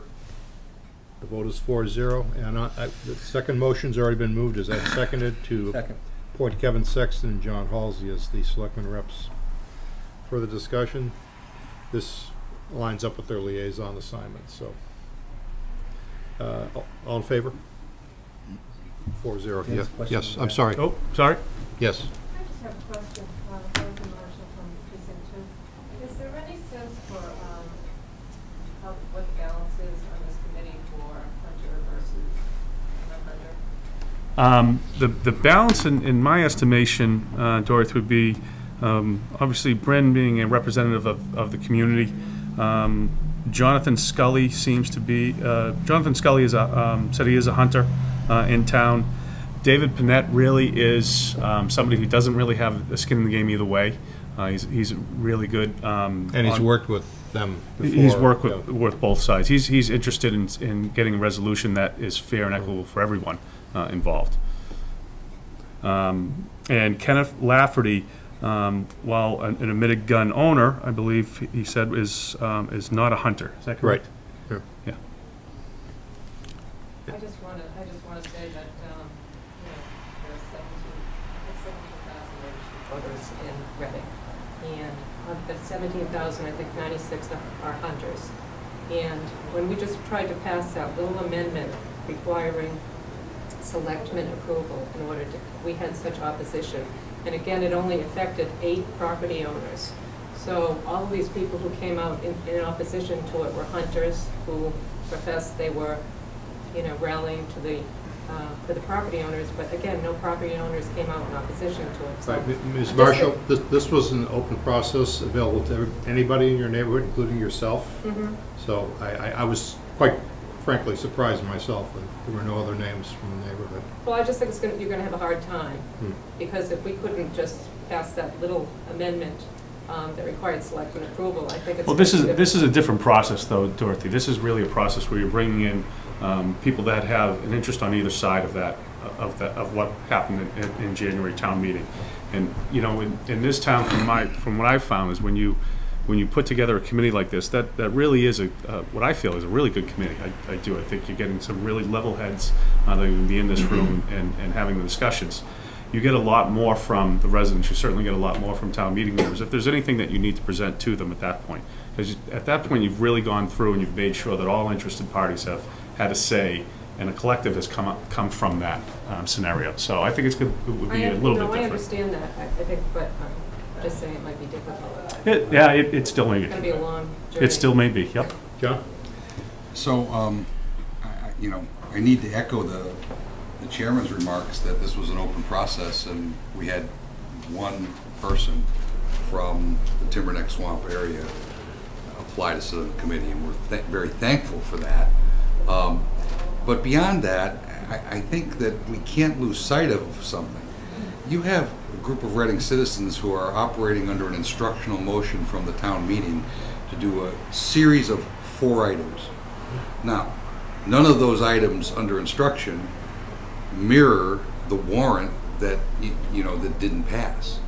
There are clear instructions from the town meeting as to what it is this committee is supposed to do, and I believe that we've got responsible people, to echo what Kevin said, who are quite happy to look out for the for the best interest of the town of Reading. I don't have a sense that it's specially interested. There is clear marching orders as to what it's supposed to be. None of those marching orders happen to reflect the exact terms of the warrant, but you know, that instructional motion came from the town meeting for a reason. It rejected that warrant and instead wanted public safety, wanted to have an understanding of the history, wanted to understand going forward what should we be doing in order to avoid this in the future. And at a certain point, you got to let the public process unfold and let the people who have agreed to do that do it. The beauty of this is every one of these meetings will be a public meeting. Mrs. Marshall, you or anyone else would be more than welcome to come and observe and listen, and you know, there'll probably be a public comment section. I mean, frankly, I'll be a member of that committee and I would vote as we set up our operating rules that we have a public comment Absolutely. section just exactly the way we have it now. Yep. So that if somebody wanted to come in and voice an opinion, they'd be able to do so. So, I think before we set off an alarm, let's let the process, wind its way and see if we don't get a good result. My suspicion is we will get a good result. One other thing, All right. I sent you folks an email last week, just saying that the fine for discharging a firearm illegally in Tiverton That is correct. it's $50. Yes. But for me to have a contractor use a nail gun, on my property on a Sunday is $350. So it's got to be So, a little and so, Mrs. adjustment Marshall, there, that too, would I be a think. great example at the first meeting of this committee to make a public comment, because we did receive an email from you and did follow up the next day with the chief of police about that, and we found something out. We found out that because there has never been one fine, it's never been looked at, and that particular fine predates, that $50 fine predates the current prevailing wisdom of 300. Yeah. Now, could that be moved to 300? Sure. Of course. Would that likely be one of the recommendations of the committee? I'm a member of the committee, and I would recommend it. I mean, it does make sense. You've identified a flaw in the in the updating, and there are many things to be updated. So. Okay. We were about to take a vote on the designation of Mr. Sexton. I think we already, no, I have it as 4-0. We already did. Was it taken? Yep. Okay. It was taken 4-0. Very good. Okay, we'll be getting out the first meeting date to the group, and we thank you all for your interest. We'll get in touch with you right away. Stay tuned. Thanks. All right, thank you. All right, as the appointed hour has come for the Grumpy Doyles. Is there Need a motion here? Any motion, is it a hearing? No, just a motion. Excuse me. We have to open the hearing, right? we have, yeah, Is there, there should be a notice in your, Notice? it's probably in the packet. all right, give me a second here, folks. Oh, got it, wait, not too far. Grumpies. Yeah, it is 5F1, that's page. That's what I got in my book. Is that the right one? Make sure I'm reading. Yeah, okay. To the inhabitants of the town of Reading, please take notice that the Board of Selectmen of the town of Reading will hold a public hearing on May 5th, 2015 at 8:30 p.m. in the Selectmen's Meeting Room, 16 Lowell Street, Reading, Massachusetts, on the transfer of an all-alcohol liquor license from FIDA Corp. DBA Grumpy Doyle to Unagi, is that the correct pronunciation? Unagi, thank you. To Unagi Services, Inc. at 530 Main Street. A copy of the proposed document regarding this topic is available in the Town Manager's Office, 16 Lowell Street, Reading, Mass., Monday, Wednesday, and Thursdays from 7:30 a.m. to 5:30 p.m., Tuesdays from 7:30 a.m. to 7 p.m., and is attached to the hearing notice on the website at www.readingma.gov. All interested parties are invited to attend the hearing or may submit their comments in writing or by email prior to 6 p.m. on May 5th, 2015 to townmanager@ci.reading.ma.us. Thank you, Kevin.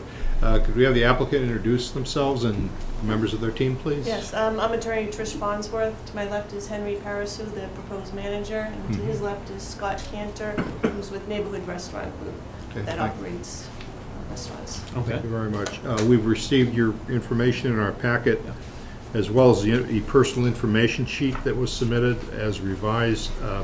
But there was a revision on question 3 without further explanation. Is there a reason why the applicant needed to correct that response? Yes, it was an error. It was correct. It was initially checked off no, but it is, the correct answer is yes.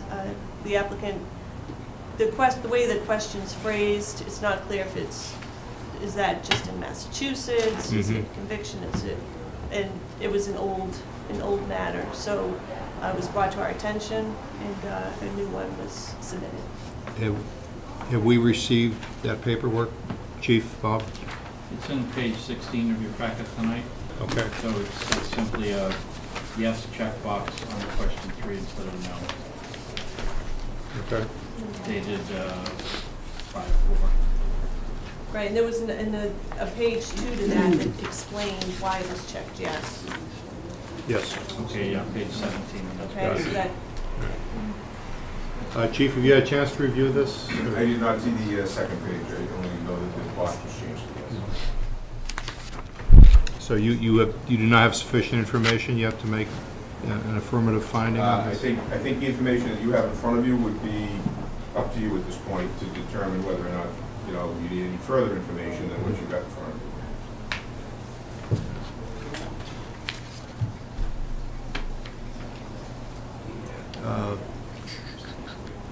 you. Can you give an approximate date? it was 2000 approximate date? 2002. 2002, yeah.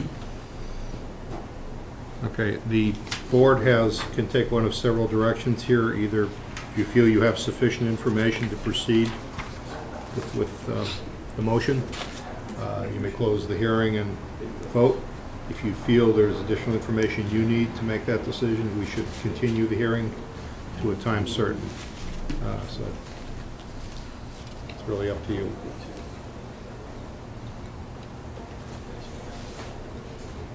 You have a preference, Chief? No? Okay. Bob, do you have any input? No, I think it's up to the board to either feel comfortable or not with Mhm. the information you receive. If you're not comfortable, certainly the police can be asked to do more research and find or not find more information and bring that back to the board. But the board should always feel like it has full information before it makes any decision. That's always been true. I guess I'd probably want to understand the incident that initially had the box marked yes, and get a sense of that. Or why it was marked no and then? You mean, why was it marked no? Originally no and then yes. No, yes, yeah.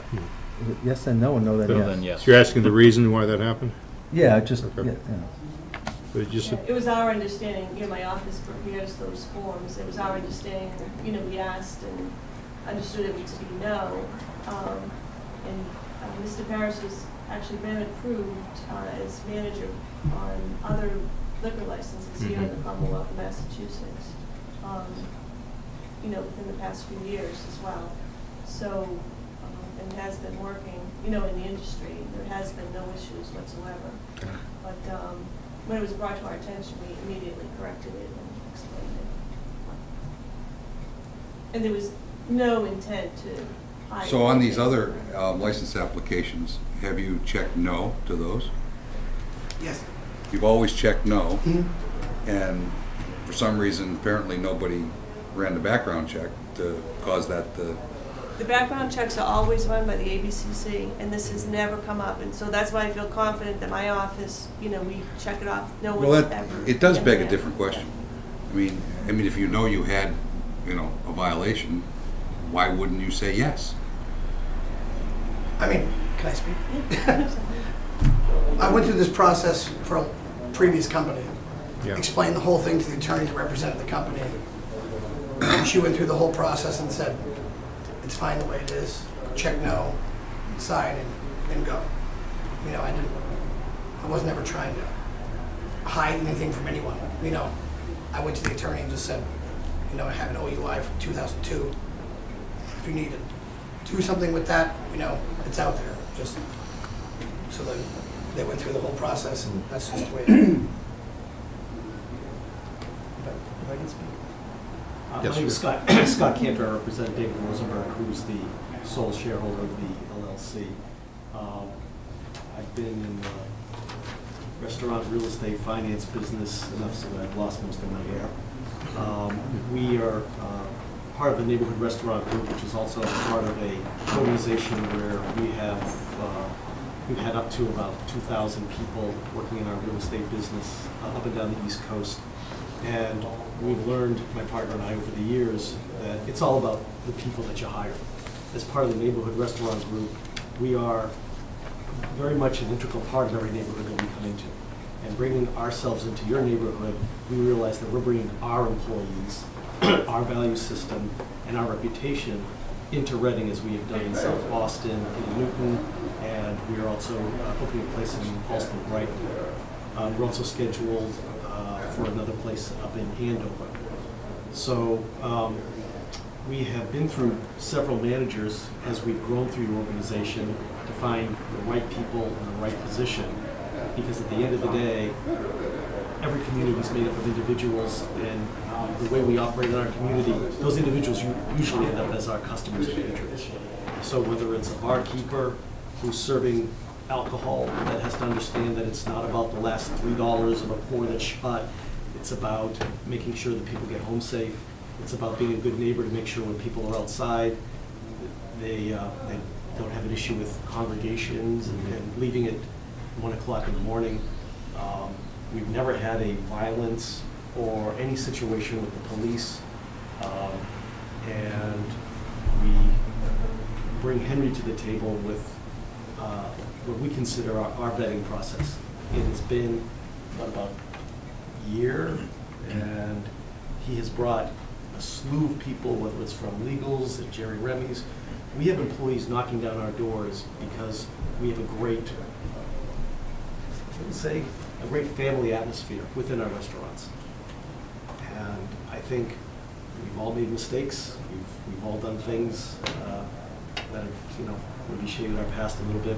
But when we've sat and worked with Henry, we've come across, as you do at midnight, 1 o'clock in the morning, situations that require a tough call, and Henry has always made that tough call. My partner sleeps at night. I'm usually watching the midnight oil, and Henry's on the ground monitoring the people that he's put in charge. So I do appreciate your concern. I think we realize that your job is to protect your constituents, and it's also important that the police know that we are the gatekeepers. We are responsible. We hold ourselves out to be accountable. And again, we appreciate this opportunity. We're very excited to coming to Reading. We think that location is great. When you see some of the packages that we have to show you what we do, it becomes a very exciting neighborhood place. We're excited to have a patio.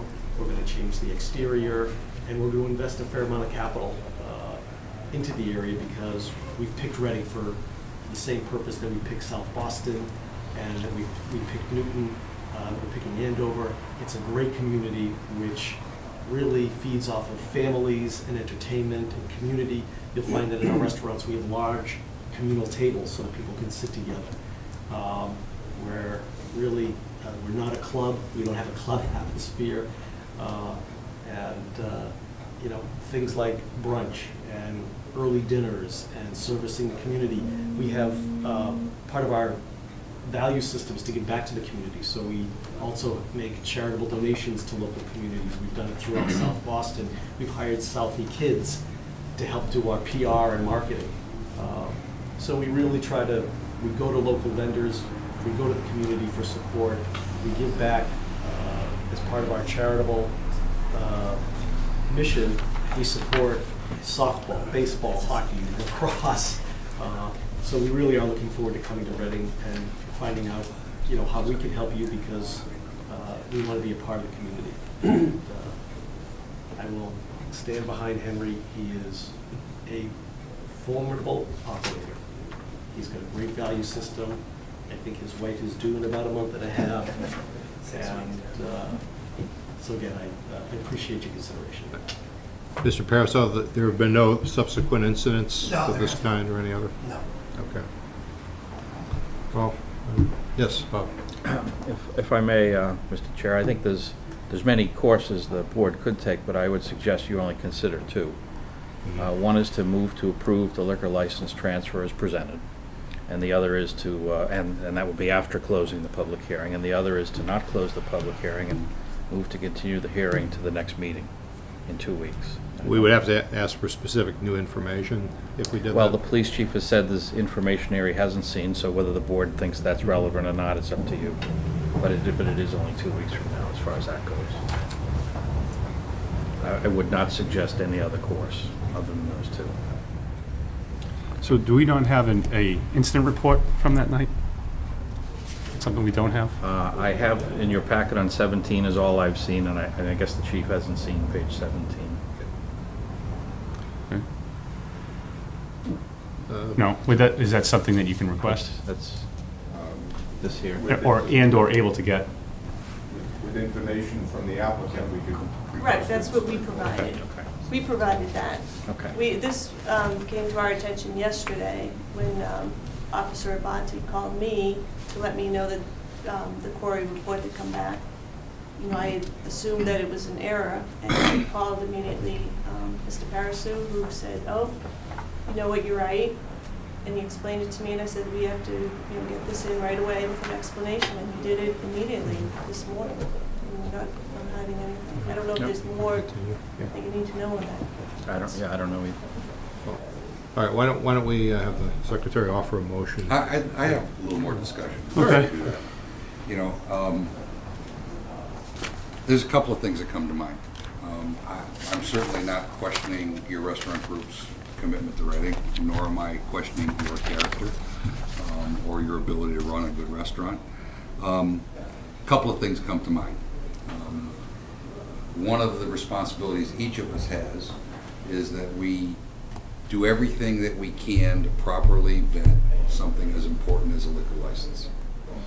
So for me personally, a couple of things come to mind. I get that people make mistakes, and that was then and this is now, and on we go. And I honestly do feel strongly about that being not something to be held against someone. The two things that rise for me, one is if you make a mistake, you don't lie about it, okay? And you've been, you know, patently lying about this for some time based on attorney's advice by what you're just telling me. I would suggest to you, find a new attorney or stop listening to that attorney. Kind of the honesty works a lot better. And in this case, it would have been, you'd have been skating through here from my perspective. So I just put that out to you as, in my role as one of the commissioners, you know, for a liquor license. The other thing that comes up for me is I trust implicitly the judgment and the ability to be able to take a look at each and every one of these things as exercised by not only our chief but his entire staff. The fact that this was answered wrong caused, you know, a last minute change, which now leaves the chief of police or any of his representatives without having ever seen this. And what I'm looking at has been redacted. So, you know, I for one, I mean, there's things missing from, and I don't know whether that's a social security number or a date of birth or that's reasonable. Is that what it is? Okay, so, well, I guess what I'm saying is, my personal opinion, I say this to, you know, to my fellow selectmen, is that I have no interest in creating an adverse decision for this emerging business. I do think in light of, you know, the last minute yes, no, and now our chief of police has not had an opportunity to review this, I personally would, you know, would continue this for 2 weeks. We're back in 2 weeks, and then we get this all cleared up and everybody's on one page, and or everybody's thrilled that you know, owners are coming to town, and it transfers. I mean, that would be, from my perspective, and I'm one of 4 people sitting here, but that's the way I look at it. So you would support a continuation and give the police full yeah, because you know, I take these folks at their word that what's going to happen here is that when Chief Cormier or his staff are able to, you know, process this, everything's going to come back clean and good, and you know, we're happy to have a new business in town, and then it's done. I mean, I think that's the right way to do it, instead of trying to kind of force something a little prematurely given the circumstances of the last 24 hours.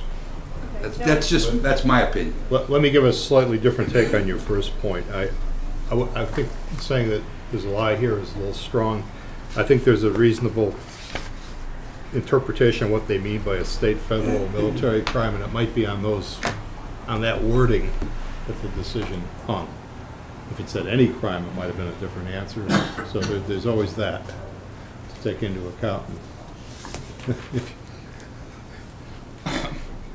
a little bit of, the definition of is, I understand. Yeah, that, I'm just kind of a, I mean, it kind of says in black and white Yeah. something here. Yeah. That was answered incorrectly. If saying a lie is too strong a word, I defer to that. But it was answered incorrectly. Correct. And, It was. And so, there may be a misunderstanding. I'm not clear as to how you would misunderstand that question, but I'm happy to give the benefit of the doubt. But my opinion is that I mean, I think because what happened was in California, and this prior attorney must have thought the question only applied here in Massachusetts. I really don't know. But Henry was not trying to hide anything. And immediately when we found out this information and explanation was emailed to Officer Abati this morning at 10 a.m. All right, so if we continue this, you would be prepared to supply a full affidavit as is required in the application? That's in the small print here. The affidavit must include the city and state where the charges occurred, as well as the disposition. That needs to be forthcoming, will it be? Sure, we can do that. We're happy to do anything. Henry's happy to meet with the chief, whatever. Yeah. Well, I'd be happy to just follow the process and do what it says in print here. That's what it says you need to do. So if we continue, that's what I would want to see. Barry, did you have your hand up? Yeah, I just, again, lapse of judgment happens in all of our lives, and I still, but it was an incident that happened 12 years ago, and it looks like for the past 12 years, I mean, you've had a successful career in the restaurant business according to your resume, and your bosses who have to live with the decisions that you make seem to be pleased with you. On the other hand, it's also a lapse in judgment and not to be forthcoming. So I, for one, would want to know, the incident that was involved, and feel comfortable that the chief and his staff have looked at it. But I certainly would not vote negatively because someone had a lapse of judgment when it looks like you were probably 12 years old. But again, if the lapse of judgment was compounded by sort of, I mean, the question to me is pretty clear, have you or not? And it looks like you've been checking that box for a long time. So I'd want to kind of understand more about the incident before I'm comfortable voting yes. So I would move to continue. I'd like to make a motion, Mr. Secretary. Actually, I have, is that in our packet? I have it in the packet, yes. Okay. Move to continue the hearing on the liquor license transfer from Fida Corp. DBA Grumpy Doyle's to, I'm going to butcher this name again, please. Unagi. Unagi. I keep wanting to say Unagi, not Unagi. To Unagi Service Inc., DBA as Biltmore in Maine at 530 Main Street to May 19th, 2015 at 8:30 p.m. Is that seconded? Second. Okay, discussion? I just real quick, again, I think you're probably getting the express from the board. This isn't really a knock so much on having you to town. We're welcome to have you to town, but more about the process in which we kind of vet things going forward. And it's not certainly a knock, Henry, on you whatsoever. Our comfort level is to have full disclosure, especially when liquor licenses are involved. And that it allows us to make a better decision, more informed decision for the residents of this town. So, I wanted to, this is more of just a mild bump in getting that full welcome mat to town. So that's the only answer. I don't even think it's a bump. I think it's form over substance. Yeah. I mean, we've got a problem with the form here, and frankly, as one of the liquor commissioners, I got to get it right. Yeah. I mean, I just owe it to everybody to get it right, and to you folks as well, so that there's not any question at all. And you don't want. It's clear you don't want any question, and it's clear you've chosen Reading, and we're actually thrilled that Very much. somebody's coming in, excited, ready to invest in the community in many ways. So, I think we just clear up the form because there doesn't seem to be much substance here, and once that's done. We're 2 weeks out. I don't think it interrupts anything along the way as far as your ability to do business, does it? No. Good. And it's important that you understand that we appreciate you being the gatekeepers, and the gatekeepers that we have that will keep our streets safe. We are gatekeepers for our employees and for our customers. So we 100%, 2 weeks is nothing, and we'll. We just get it fixed and we're gonna be great partners as far as I'm concerned. And We're just, excited. Any further discussion on the motion to continue the hearing? All in favor? Okay, 4-0, we're continued till the 19th at 8:30 PM. Thank you very much. Have a great night. Okay, thank you. Now, Kevin, you have the other notice up. We're gonna, the other applicant is not here, so to comply with the requirements of the law, we have to read the hearing and then move for continuation. Okay. Read the notice of the hearing. Get the right one up here, yeah. To the inhabitants of the town of Reading, please take notice that the Board of Selectmen of the town of Reading will hold a public hearing on May 5th, 2015 at 8:45 PM in the Selectmen's Meeting Room, 16 Lowell Street, Reading, Massachusetts, on an application for an all-alcohol restaurant liquor license for Anthony's Cold Fired Pizza, Reading LLC, DBA Anthony's Cold Fired Pizza at 48 Walker's Brook Drive, Reading. A copy of the proposed document regarding this topic is available in the town manager's office, 16 Lowell Street, Reading, Mass, Monday, Wednesday, and Thursday from 7:30 a.m. to 5:30 p.m., Tuesdays from 7:30 a.m. to 7 p.m., is attached to the hearing notice on the website at www.readingma.gov. All interested parties are invited to attend the hearing or may submit their comments in writing or by email prior to 6 p.m. on May 5th, 2015 to townmanager@ci.reading.ma.us. Okay, and we can go right to the motion to continue. Move to continue the hearing for the new liquor license for Anthony's Cold Fire Pizza at 48 Walker's Brook Drive to May 19th, 2015 at 8:40 p.m. Is that motion seconded? Second. Discussion? All in favor? Okay, we are continued on the Anthony's Cold Fired Pizza new liquor license until 8:40 p.m. on May 19th. And with that, we have arrived at a very nice topic to be discussing, the naming of fields and/or ballparks. Mr. Feudo, would you like to step up, or Mr. Vaccaro? Mr. Vaccaro's actually going to go first. I'm going to look at the... Phil, take the hot seat. We're right on time tonight, I like it. I think Phil sent us the letter, right? Yeah. Yeah. Yeah. Good evening. There's a lot of folks here. Okay, we'll just take a second, let everybody come on in.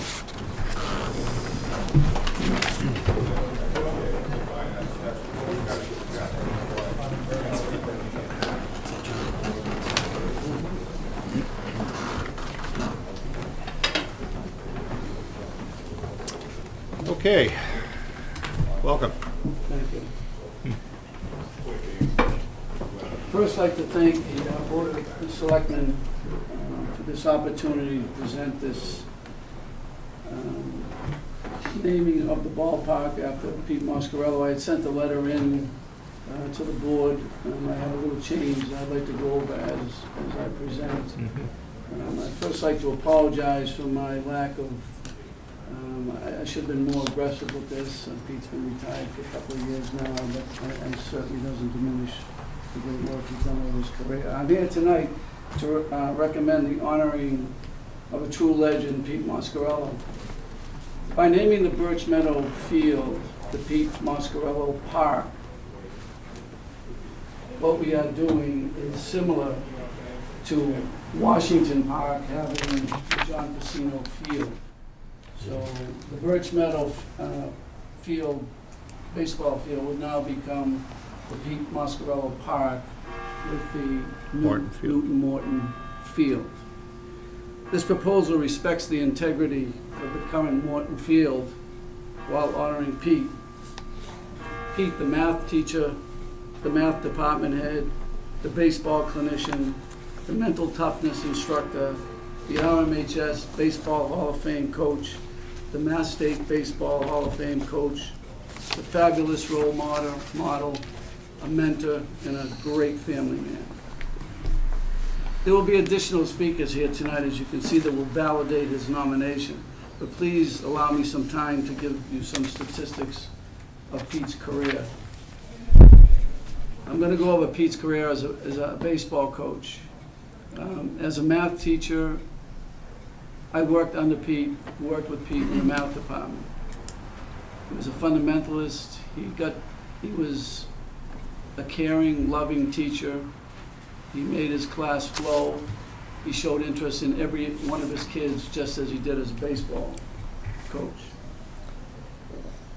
He's in the Reading Memorial High School Athletic Hall of Fame, 2002 Mass Baseball Coaches Association Hall of Fame, 2011 Eastern Mass Umpires Association Bill McDonald Award, 2011 MIAA Baseball Coach of the Year, 2012 Mass Baseball Coaches Association Presidential Award, 8 times Middlesex League Coach of the Year, 1996 and 2007 Boston Globe Coach of the Year. Many times the Daily Times Chronicle Spring Coach of the Year. This is my favorite. 1997 Sons of Italy Coach of the Year. 2003, 2010 team awarded the Massachusetts Alliance for Promotion of Sportsmanship. 2009 MIAA District B Sportsmanship Award. He belongs to numerous professional committees and associations as a coach and as a teacher.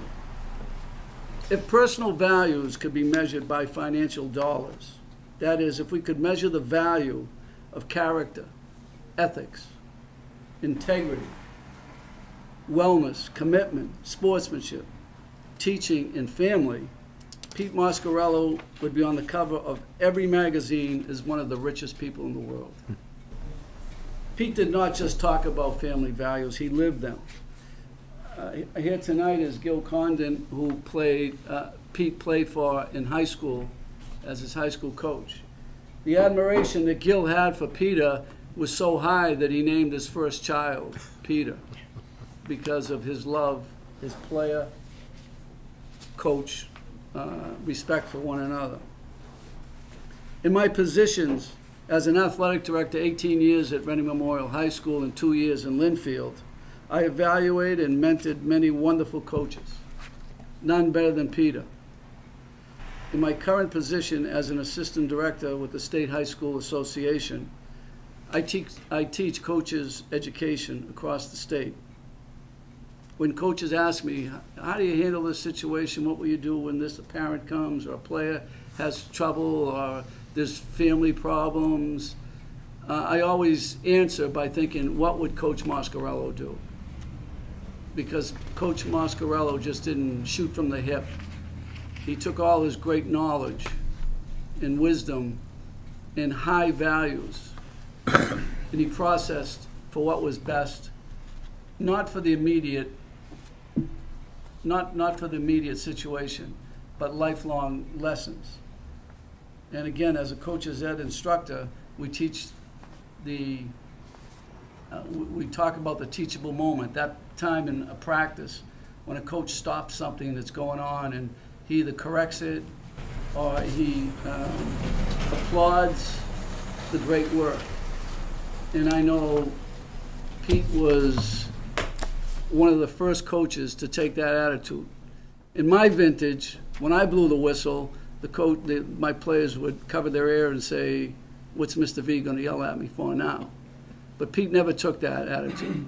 When Pete stopped the play, he stopped it in such a polite, professional, but get-it-done manner. I could go on and on about the man I respect and admire and truly love. But with the risk of being too redundant, I will yield the rest to our great batting order that follows. Rick, now batting. You can talk from there, or he'll pick you up if you want to, or you can come up. I'm fine. If everyone could just identify themselves and their address, their street address. My name is Rick Carter. I'd rather not give my street address, but it's 15 Pondview Lane in Reading. Phil called me, and I was very honored to get the call from Phil to talk about our friend Peter Mascarelli. He was very specific. He says, 2 minutes, talk about your son. I might defer, if I could, one of the minutes for someone who came down to visit us from New Hampshire there. Very quickly there, everyone's going to talk about probably some of their highlights with Peter Mascarello. I'm going to tell probably one. and it does have to do with my son, and I think I know why Phil would want me to talk about my son. I think Peter's greatness had a lot to do with my son's efforts with baseball and all that. To make a long story short, there's only 2 people who's ever had their jerseys retired at Reading High. One was my son, one was Steve Langone. Steve Langone had all the records, all the stats, had a heart of a champion, by all accounts a great teammate, just loved baseball. My son did not have the stats of a Steve Langone, did not have the records. He had the heart. He loved his teammates and loved baseball. And Pete honored him by retiring his jersey there, which shows to me it's more about than just the sport. As Phil says, it is about family values. So the day they retired his jersey, my son's jersey, I was very proud of it, but I think I was almost just as proud of Peter Moscarello, that I could know someone like that, that would really think of the kids first there. And I'll leave with this, he blogs all the time there. His best blog is what I always think about Peter there, is 2 coaches beginning of spring training. One coach says to the other coach, how do your players look? And the other coach says, I don't know, I'll let you know in 10 years. And that's what I think of Peter Moscarello there. I was going to talk for a few minutes. Could I let a friend of mine, Mr. Hollingsworth, speak for 30 seconds here? You're in charge. Public comment. All right. We're going to move the batting order a little. Ken Hollingsworth is in more Hall of Fames than I can imagine down here at Reading High there. I asked him, and he's been following this, and he's been asking me to come down there. He just went through it with his father, getting the Hollingsworth Field named after his dad. He knows what an honor it is there, and I think he just wants to say a couple words on what it would mean to Peter Moscarello to have it named after him. Thank you very much. My name is Ken Hollingsworth. I live in Tilton, New Hampshire, formerly of Reading. I love Reading, always loved Reading, and I love what Reading does for its students and for its student athletes and its legends. I look at Walter Hawks Fieldhouse, for some of you may or may not know that name, Morton Field, and as Ricky said, John Hollingsworth Field. I can tell you that when that happened for my dad, it was one of the greatest things that ever happened in his entire life, and we still talk about it. We go by and see the field every time we go through Reading. I just wanted to share, Pete's always been my hero growing up, and I wanted to just share one small story with you. Nate Terry is a player that used to play for Pete a couple of years ago, coach. And he is now taking 1 extra year of prep school up where I work in New Hampshire. And Nate is playing baseball for me as I'm the baseball coach up there. And Nate had a wonderful pitching performance. He shut someone out, and on the drive home, I picked up the phone, I called Pete, and Pete spent 15 minutes on the phone with Nate. And when Nate hung up that phone, the face was unbelievable smile. And my point that I wanted to make is that Nate no longer lives in Reading, he lives in New Hampshire. He's no longer playing for Pete, he's playing for me. But the element of Pete Moscarello as his mentor, as his coach, will stay with him forever in the way that it does for every guy that ever wore the red and black for Reading. So Pete is the greatest figure that we could ever have in that name and opportunity. So thank you for your time. Scott, you're up. My name is Scott Farris. I played for Pete in 1984, 1985.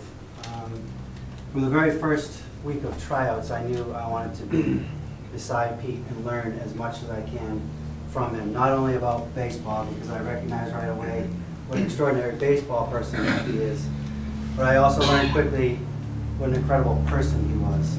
His passion for baseball is great. It is superseded by his passion for people and helping them grow.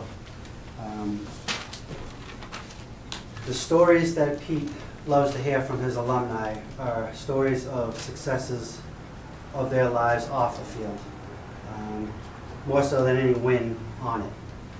It is those traits that has kept me not only his friend, but his assistant coach for 20 years. There was no doubt in my mind that once I got beside Pete at the varsity level, I wasn't going anywhere else. There was nowhere that I was going to learn about baseball or handling and helping people than being by his side. It is his loyalty and his integrity that led me to ask him to be my son Colby's godson, which he is. It is those same traits that has kept us friends for all these years and has kept me, which led us to be business partners as well.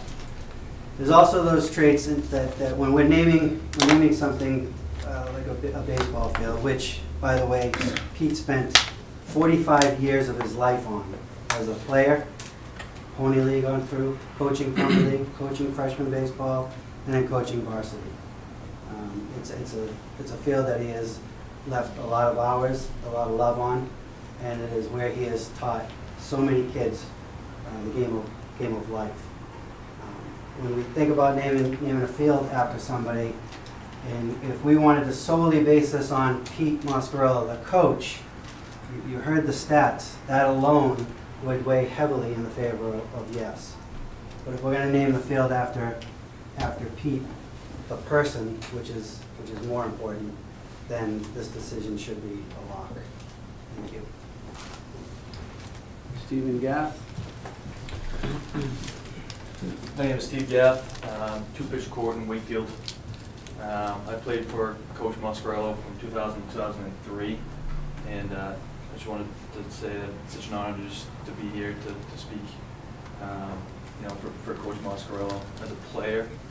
I'm sure there's hundreds of other players that could be standing up here probably saying very similar things to me, and some of them are here in the crowd now. But what I want to get across, I guess, is that Coach Moss loved the game of baseball, and he respected the game of baseball the way that it was meant to be. He would always tell us that it was his best part of his day to come down there and to be there with us, to coach us, and we didn't want to make him upset or get him off his game there. So we were always trying our hardest to bring our best effort every day. But the best part about it was that it was the best part of our day too, as players, to be down there with Coach Moscarello, to practice under him, and just to play the game and to learn from him what he stands for. Was very fortunate for me, and very fortunate for all the players. But there's no question that he's the best coach I've ever had. And I've was 3 sports in high school, and I played in college. And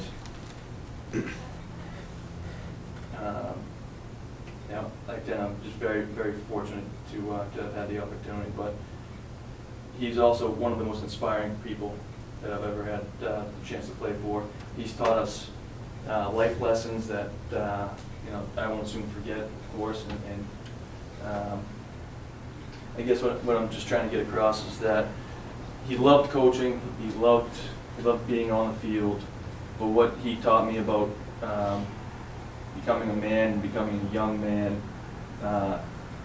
was just priceless. And it's something that I will carry on forever. We're also fortunate to have Pete as Coach Moscarello as our coach for so many years, and to have him, his name as part of the field is very. I think it's a lot, like Coach Ferris said. So, thank you again for your time. Thank you. I'm Jeff Pierce.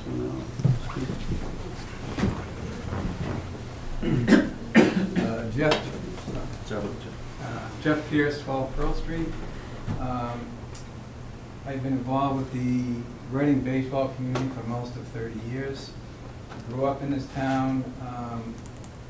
Pete's parents and my parents have been great friends ever since I was a kid. I've certainly seen everything he's done. Pardon me from reading from a script, but I have a lot of points to make, and I'll probably go quicker if I read them. I'm fully in support of some form of naming recognition for Pete Moscarello at the baseball complex at Birch Meadow. Anyone involved in the Reading baseball circles over the past 40 years is well aware of the enormous impact Pete has had with both the interest level and success of Reading baseball programs, both at the high school and with our youth recreational programs, and continues to have that impact. That said, I think it's important that we take the role as guardians of the gate in ensuring that the integrity of historical naming recognition is maintained as intended by our predecessors. I grew up in Reading in the era when Newt Morton was a recognized leader in town civic and recreation duties and activities. In fact, he was my neighbor and park instructor growing up in Reading. Newt is simply one of the handful of the most influential and prominent citizens in Reading's history. To say he was the founding father of Reading recreation would not be a stretch. I believe that Newt Morton Field could not be more deservedly named and should remain as such. In thinking of other ways to honor Pete, it occurred to me that though the field, now known as Morton Field, has been around since the early 1960s, to many, it was just another town field that was sometimes used for baseball. Surprisingly, the venue was not considered by some as a, quote, ballpark. It was through the passion and dedication that Pete has brought to baseball in this town for almost 4 decades that led to the increased interest in the community for bettering the town's Big Diamond baseball facilities. In particular, private citizens rallied to raise funds and obtain town approvals to enhance the Morton Field venue with an outfield fence, an electronic scoreboard, a brand new infield surface, and now this year with dugouts, followed hopefully by lights in the very near future. That will happen. Okay. It can now truly and finally be called a ballpark. Speaking now on behalf of the Reading Bay Roof Board, we would be thrilled to purchase a crown for the scoreboard at Morton Field that reads Moscarello Ballpark. Thank you. John Feudal Recreation. Thank you. I slid up to 6 in the batting order tonight, which I'm usually bat 9. So you got moved up, John. I did. I got. Sometimes I didn't even get off the bench. Advance the runners.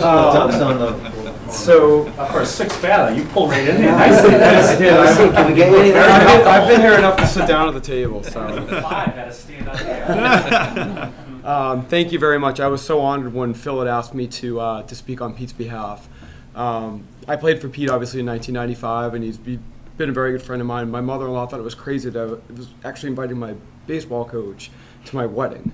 Who does that? I'm sure the other alumni have done that, but it's kind of strange in most walks of life to have your high school baseball coach at your wedding. I just wanted to talk on behalf of my professional relationship with Pete as the recreation director.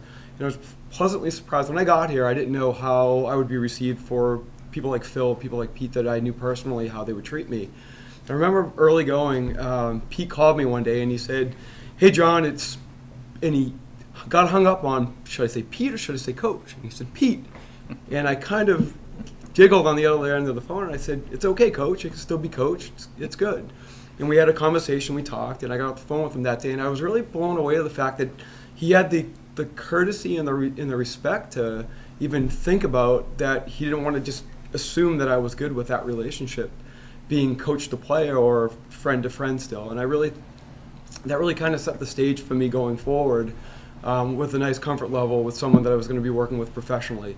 He's as meticulous and as detailed as you're ever going to meet. But what I'd like to talk about is how he evolved as a clinic director. He ran clinics for Reading Recreation for a better part of 35 years. And I would assume 35 years ago things were run a little bit different. Kids didn't come to clinics dropped off by parents. They didn't come with snacks. They didn't come with fancy water bottles. They didn't come with lunches. Sometimes the parents didn't come, or generally the parents didn't come, and there was no expectation.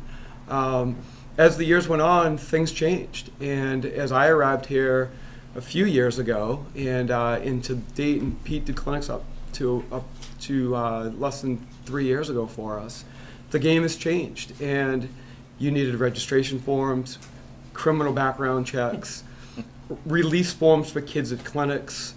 The list goes on and on. And what I marveled at was Pete's willingness to, number one, adapt, and willingness to conform, and willingness to do. And he always wanted to be the best at it. And I can remember so many occasions of talking to other clinic directors and saying, you've got to go down and watch Pete. You're new to this, go down and watch Pete, talk to his coaches, number one, before a clinic started of what he expected. He'd give a rundown, and they're epic. And Scott can tell you, and Mark Damasi can tell you, and Luch can tell you, Jim Lucci can tell you. These rundowns are epic. We're going to spend 15 minutes with them doing this, and then we're going to rotate stations. It was just meticulous, and the quality and the time he puts into it really stands out to me. In general, I look at Pete as a local icon. Anywhere you go around the state and beyond, if you mention you're from Reading and you mention the baseball program, people know who he is. And that, to me, is just a tribute to what he's done and what he's completed in his career. Phil ran down a bunch of awards and a bunch of statistics that he marveled with. But the thing that he'll probably like to highlight the most is the hundreds of players and hundreds of kids that he affected over the years. I estimated about 25,000 kids over 35 years went through that program, and I'm probably on the low end. So I'm really proud to be up here to advocate for my friend Pete Moscarello.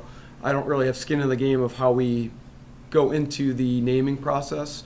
That can be vetted out by the Board of Selectmen. That is your call, but I can't think of a better person to recognize as one of our ballparks than Pete Moscarello. So thank you. John. Thanks, John. The last, I'm going to pass this around. This is a letter that I received yesterday. Mr. Crowley's here. His son read somewhere that we were going to have this process, and Tom Crowley was captain in 2011. I just want to read a couple of the highlights so we don't, we got a minute and a half here. The only thing that dwarfs the amount of time Coach has put into the Reading baseball program is the enormous impact he has had on every player that has passed through. Every year the roster changes. The faces look a little bit younger, and the alumni website for the statistics needs some updating. But what it means to be a Reading High School baseball player is timeless. Then he goes on and says, when I think about Coach Moss, the moments that stand out are the ones that have nothing to do with baseball, and this is really important that when we talk about the character. It's the work ethic he instilled in me for the rest of my life with his constant reminders during field house days. I don't want to read them in case somebody from Burlington or Lexington. Okay. It's the way he taught me how to handle both success and defeat. The former by never being satisfied, and the latter by figuring out what went wrong and fixing it. He goes on to say, no matter how hard I try, I'll never be able to quantify the impact Coach has had on my life. And that was Mr. Crowley's son that wrote that. He's a student now at Trinity College. Real character kid. And the saying goes, as Rick was saying, that when Joe Paterno won the 1988 national championship, and they asked, what do you, is this the best team you ever coached? And he said, I'll let you know in 20 years when they grow up to be great fathers, great brothers, great sons, great husbands. And you hit the nail right on the head. That summarizes the character, integrity, and values of Coach Moss. So I want to thank you all. We could all, we only had about 5 minutes apiece there. This That's doesn't good. go well, we could all come back. We could all talk a couple hours about Peter Moscarello, so we'll be back. Can I read one more letter that we got from a town meeting member and a neighbor? Reading Board of Selectmen, I am writing in support of Mr. Phil Vaccaro's proposal to rename Morton Field to Morton Field at Moscarello Park. Although Mr. Moscarello ran an excellent and successful baseball program and was a great supporter of the Reading baseball community, he was an even better developer of fine young men. His emphasis was always on doing the right thing and being kind and responsible members of your community. His support in and out of the classroom, as well as on the baseball fields, was always that of a great, positive role model for our children. Thank you for your consideration of this proposal, and thank you to Mr. Vaccaro for this effort. Sincerely, Denise D. Wire, 228 Forest Street, Reading. And thank you to everyone that spoke tonight. John, do you have any thoughts? Many, I think. I have many How much time we thoughts. have? And I'm sure we don't have enough time to All right. get them all We were out. gonna put you Easy. first, but we didn't want to. That's it, it would be over. I do want to, I would like to comment as a selectman that, you know, when we're called upon, we're park commissioners, we're liquor commissioners, we're road commissioners, there's like all these things that we're responsible for. One of the most important things we're responsible for is our citizens. And, you know, we've heard from many people, and this is just a very small, you know, select group of literally hundreds that would probably like to be here and like to be talking about this. Many still live here, many live, you know, all around the country. But the interesting thing that comes out over and over again about Pete Mascarella, and what I heard again tonight, is great baseball coach. Okay, put that over here. But great person, huge impact on the community of Reading, its students, its citizens, its recreational space, its recreational opportunities, its emerging husbands, fathers, you know, guys who are busy now tonight raking the Little League field. These are all people that were shaped and molded by Pete Mascarella. We heard a little bit about it tonight, and it is kind of our job, you know, to recognize when something special happens. I mean, sometimes we do it with proclamations, sometimes we do it with a special week, and sometimes when there's a really special person, we have to do something more special. And the idea of you know, as Jeff pointed out, and I thought it was quite apt, that, you know, Pete's leadership and his motivation to all the people around him caused that to be a ballpark. You know, instead of a kind of a idyllic place where the dogs run around and once in a while you play baseball. It's not that anymore. Although, you know what, the dogs still run around there, and it's an idyllic place to sit and watch baseball. But it's a first-rate baseball field. It's a ballpark now, and Pete Mascarella led the way. He inspired, you know, many volunteers. Just as he inspired, you know, players, just as he inspired students, just as he's inspired his own family in many ways.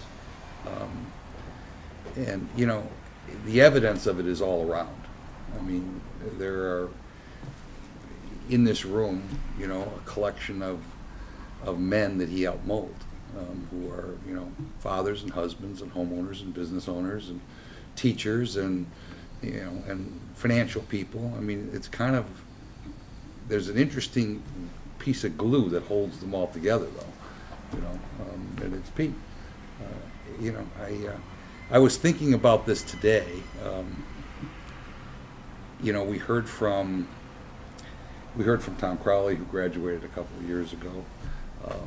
We heard from some really old guys in here tonight, too, that graduated a long time ago. And, you know, I know that if we had enough time, we could have 35 speakers, you know, we could have one person speak from every year, and they wouldn't be happy because that wouldn't be enough, you know. But, you know, just personally, I came home today and, you know, and I watched my son put on his baseball uniform and go down and coach at Reading High School. He does that because he was inspired by Peter Mascarella. This is what the man's all about, and I think we have an obligation to act on this request in a speedy fashion. So I'm going to have a motion as soon as everybody else has an opportunity to say what's on their mind. Hey, any other thoughts, Barry? Yeah, I didn't grow up in Reading, so I didn't have the opportunity to play. Coach Mascarella. I grew up in New York City, and actually we had a really successful football program, and we found out this year that our coach, who had been a long-time coach, had passed away, and everybody had sort of moved around, and you couldn't imagine from all parts of the country and the world the tributes that came in to Coach Cohn. And you know, I know if I played in Reading High, it would be, I would have that same feeling for Coach Mascarella. We came to Reading, and my son participated in many of those clinics with Coach Farris. We actually worked out at your facility, and it was great to see Coach go walking around and just helping a 6- and 7-year-old kid just correct his stance. Like it would, you know, just, you know, he had other things on his mind, but to just work with a little kid, I thought that was great. But for me, the biggest impact was as a youth baseball coach.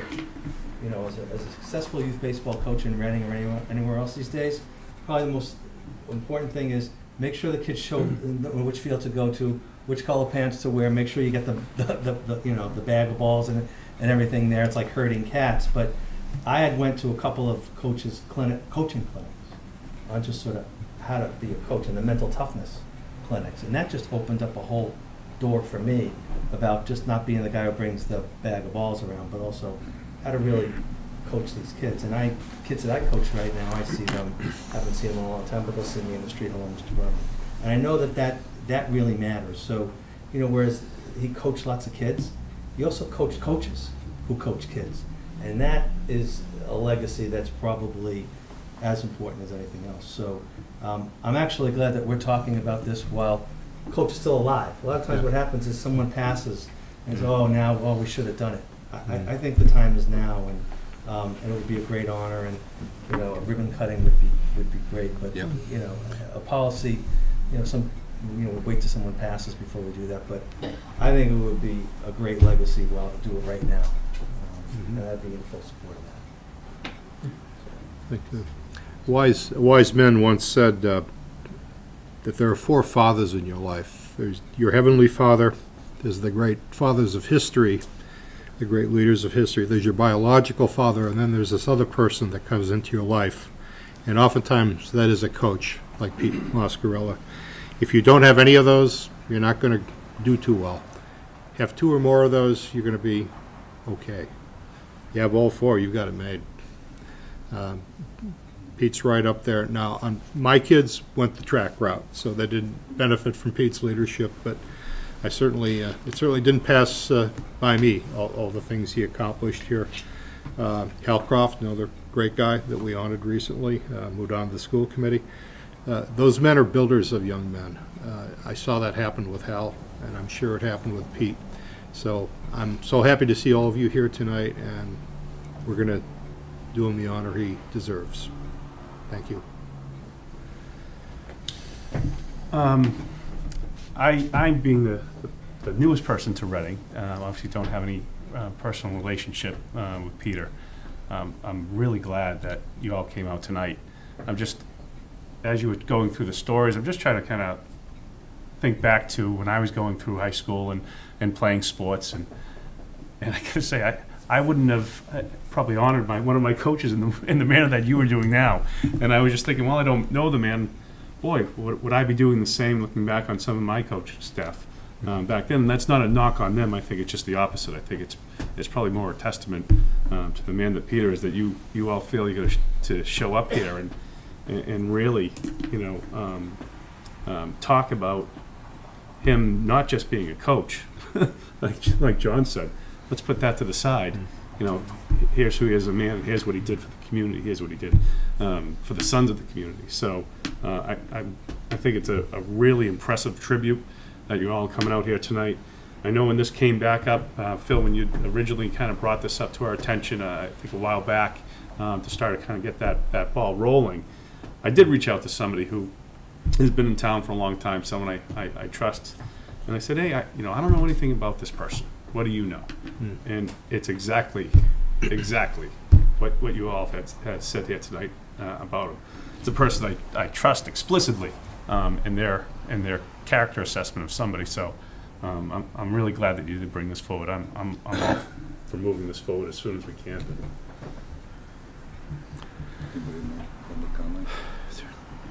Anybody else who would like to say something at this point? Yes, gentleman back.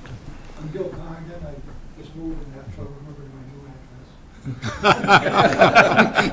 address. You used to live on Longview Road. Well, not on Longview Road anymore. And I've known Pete longer than anyone in this room. He and I started at Reading High together in the fall of 1968. He is a sophomore and I as a new math teacher, and named basketball and baseball coach without a second of experience. I'm glad that something came good out of it. I was responsible for this meeting tonight, so I figured I could stand up, maybe I could go home and tell my oldest son, Peter, he's not only named after a great man, but a large field. Thanks, Bill. Mr. Halsey, would you like to offer a motion? I would like to make a motion that from this day forward, the baseball complex located on and around Morton Field be known as Peter Moscarella Ballpark. Second that. Okay. And is there any discussion? All in favor? It's 4-0. The motion carries. And the park is so named.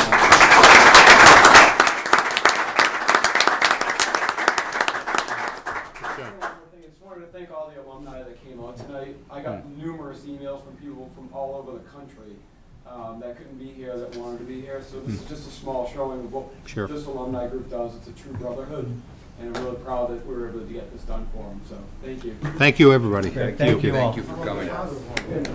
Good job. It is a good day. Thank you so much, guys. Hey, great decision. My pleasure. Great My decision. pleasure. All the way down. Thanks a lot. Thank you very much. Grab a cookie or two on the way out. Yeah, please do. Take some of the. Or I'm going to have to eat them all. Yeah. Guys, grab a cookie on the way out. We got a ton of them. Cookies. Eat the cookies. That's awesome. Hey. That's awesome. Way to go. Thank you very Way to much. go. Thank Way to you. go. Coming up. Nice to see you. You and I got it together. That's awesome. Yeah, No, we thank you. really appreciate it. Yeah. Okay, well deserved for everything I've heard. I'd have another cookie. All right, 2-minute break. What happened to our recycling?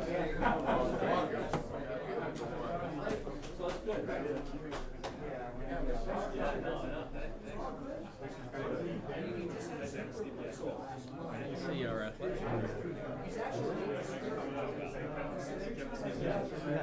Actually, yeah, it's curious. Nobody. Is there any?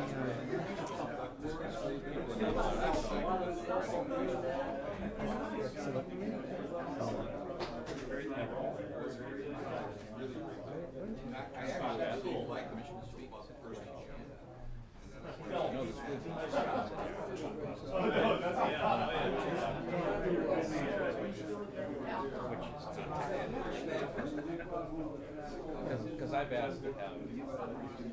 Live in town. Yeah. Well, I've asked to have the athletic director.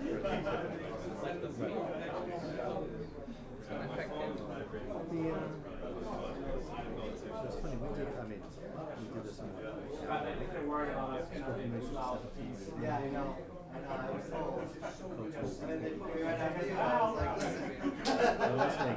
before you got here, we had discussed for a year or two policy. A couple of them actually, I think it was mostly John Arena, tried to come to here's the background.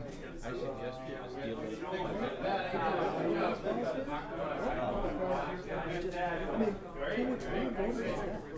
Oh yeah. Yep. I actually saw you play when you were. One. Thanks for coming out.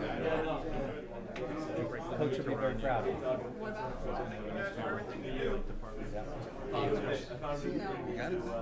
That's great. No, I appreciate it. Just came for the game. That's cool. We appreciate that. Yeah, no, You know, it's it great. speaks for itself. Nobody had to do anything, just talk. Hey, Mr. Tomasi, good to see you, buddy. You know, I Say hello to everybody. Cummings Park. Yeah. I told Dan. Now we gotta have a My big son celebration. plays for, Rivals. Good to see you guys. Hey, And they took over that Mark, space. nice to meet you. Years later, I mean, you guys. Mark's got a family full of baseball players that played for Pete. Okay. Yeah, Nick Face was playing for His little He brother. actually kind of helped my son. I coached for a lot of and they years. still talk to each other. And, and my son turned played that- for Pete. They turned that facility into a bunch of I don't have to do anything. I'm gonna sunset. This is good. This is a So good I night, still huh? remember the mental toughness. It's a great night. Say hello to your folks for me. Alrighty. Let them know what we did, huh? Yeah. Yeah, no, and that's. All right, on to Mr. Daddario. We're all volunteers, right? We're not, I'm not I haven't picked up the baseball bat. Okay. I just don't want 30 years. Right. How to do it the right way. No, I appreciate it. Yeah. Area reviews and everything. Good evening. Besides, it's only the chair. We got work to do now. Board, I don't know. Do you remember Ron's co-committee guy? I don't remember his name, but I remember him. He's actually the chair, isn't he? Nobody wants He to. is. Okay, we're going to resume. Our last agenda item tonight, last but not least. Yeah. I'll call you tomorrow. Okay, recycle container for the lot behind CVS, and we like to invite the Climate Advisory Committee here. Ron? Your compatriot. I'll let him chew. Okay. Brief introduction. Okay, Jesse. And then I'll give it to Ron to give the details. But essentially, you can go to the map too if you want to have it as a big map. So the Climate Action Advisory Committee has been working with town staff even before I was here on the idea of providing a recycle bin in this CVS public lot that we have shown on the screen, so that businesses could then be encouraged to do recycling. So this did go before the CPDC sort of as an informal presentation to seek their recommendation and make a recommendation to this body, who's ultimately the one who's going to make any sort of decision. The CPDC had some concerns related to the maintenance of the recycling bin. Should something be left outside? How's it going to be maintained? Who's going to ensure that there's not just trash left in front of the bin? And I'll let Ron speak to how that'll be handled. But ultimately, the CPDC said that they understand that if there are issues with the bin, that it will be essentially removed. That JRM will not tolerate that, and it will be removed. And the CPDC said, all right, well, if that's the case, then really that's how it'll go, and they're fine with it. So I'll let Ron go ahead and give the details on the proposal and sort of talk about any concerns that the CPDC had. Hey, Ron. Thank you, Jesse, appreciate it. David Williams is our chair. David, do you want me to start? Yes, go ahead. Would you like me to do that? First, thank you for having us here. And also to just thank you guys for a great town meeting. I thought it was really went well. Showed Thank so you, much Ron. Thank you for your note. work and stuff like that. So I think everybody knows how lucky we are to have such good leadership. As far as the recycle bin, we've been working on it for quite a while. It's being donated freely by JRM hauling. No charge to the town, no charge to the retailers, so it's totally free. They're going to make their gain by what they pick up in terms of, it's only for paper and cardboard. We started this way back with Peter, and we worked a little early on, and I mean like around 2011 actually, I think. And then we had Jean Delios help us for Jesse, and we had tried to put it on private property, and that didn't work. We tried a little bit with the new construction, the new renovation, and we also with, I think it's Jamie Mon, who has the site off of Woburn Street, and for different reasons it didn't work. And then we kind of went into hiatus while the MF Charles building was being built. And then we came back to Bob because we knew it was a freebie, and basically, I mean, bottom line is it's good for business, because anything that the businesses can put in the bin, they don't have to pay to be carted off. So we talked to Bob a little bit, and there was something going on with CVS. We thought maybe we could get them to do it, and for one reason or another, it didn't work.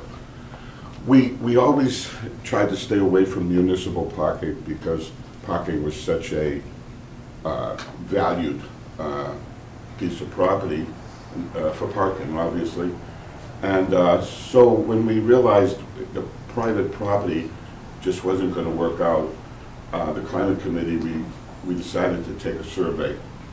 And I don't know if you had an opportunity to see the survey, but we ended up, that's the survey. It's impossible to read from your seat. That's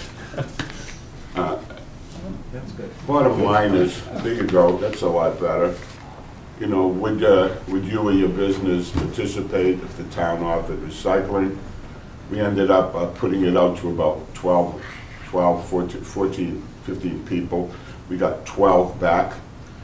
And we got a really positive response. I myself was I was elated that the response was as strong as it was.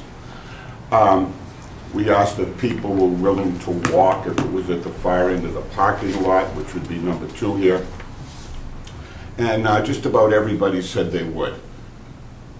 We asked them if they had any suggestions. Pretty much the back fence seemed to be, the back fence where Jesse's pointing. Mm-hmm. And then we asked if the receptacle took up a parking space, would you still want this free service? And there again, to my amazement, only one of the people said no. And that included, we also asked Bunratty Tavern, which Jesse, no, not Jesse, but Gene asked us specifically to ask them. And we got a yes from everyone except Sims Jewelers. So, and then there was we asked for any suggestions, and basically Bunratty Tavern asked if we could include glass in addition, and others wanted plastic. Keating's Law Office wanted a shredder. So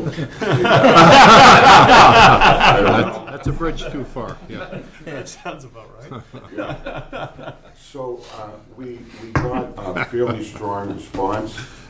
I think with the strong response, when we went to both Gene and Bob, I think they felt a little bit better about the possibility of losing a parking space when the retailers around the parking lot were okay with it. So we looked at it, David's looked at it, I've looked at it, Jesse I'm sure knows it. There's even a possibility we won't have to take up a parking space.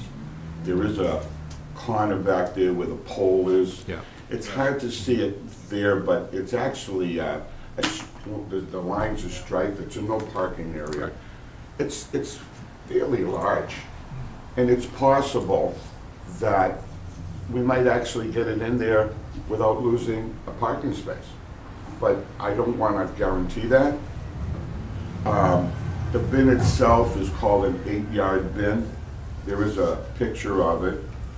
It has, it is not the bin. It looks like a bin that opens, but it only has, yeah, this will not exactly be the bin. We've been looking for this picture, Jess, I'm telling you. We'll find this picture, now I know. The bin itself has, this bin, it has openings on the side that 2 feet by 2 feet to prohibit you from putting in mass trash. And on this one here, we're hoping we could get one like this. It has an opening of 6 inches and maybe about 6 feet across that you might be able to slide cardboard into. It won't be this color. They have, this is not the JRM Hauling color. That's a little too bright green. It'd be a darker green. Now, he's not sure he could get that the one with the opening of 6 inches, but we would like very much for him if he could, because I think it would make it a lot easier for people to slide cardboard into it. Thanks, Jess. All in all, we look at it as a trial. It's a trial for JRM. If people put trash in it and he has to separate it, he'll only do that so long. And then, and on our side, if people tend to leave clothing outside and stuff like that, then after a while, I'm sure the town is going to decide that it just isn't working. The Climate Committee is very much for this. Recycling is, I think it's something like for every ton of paper you recycle, you save 7,000 gallons of water. For every ton, it's 40% savings in energy, as opposed to making paper from pulp. So, I mean, it's a huge savings. Actually, all paper should be recycled. Some of the people down there actually take it home and put it in their recycling at home, or they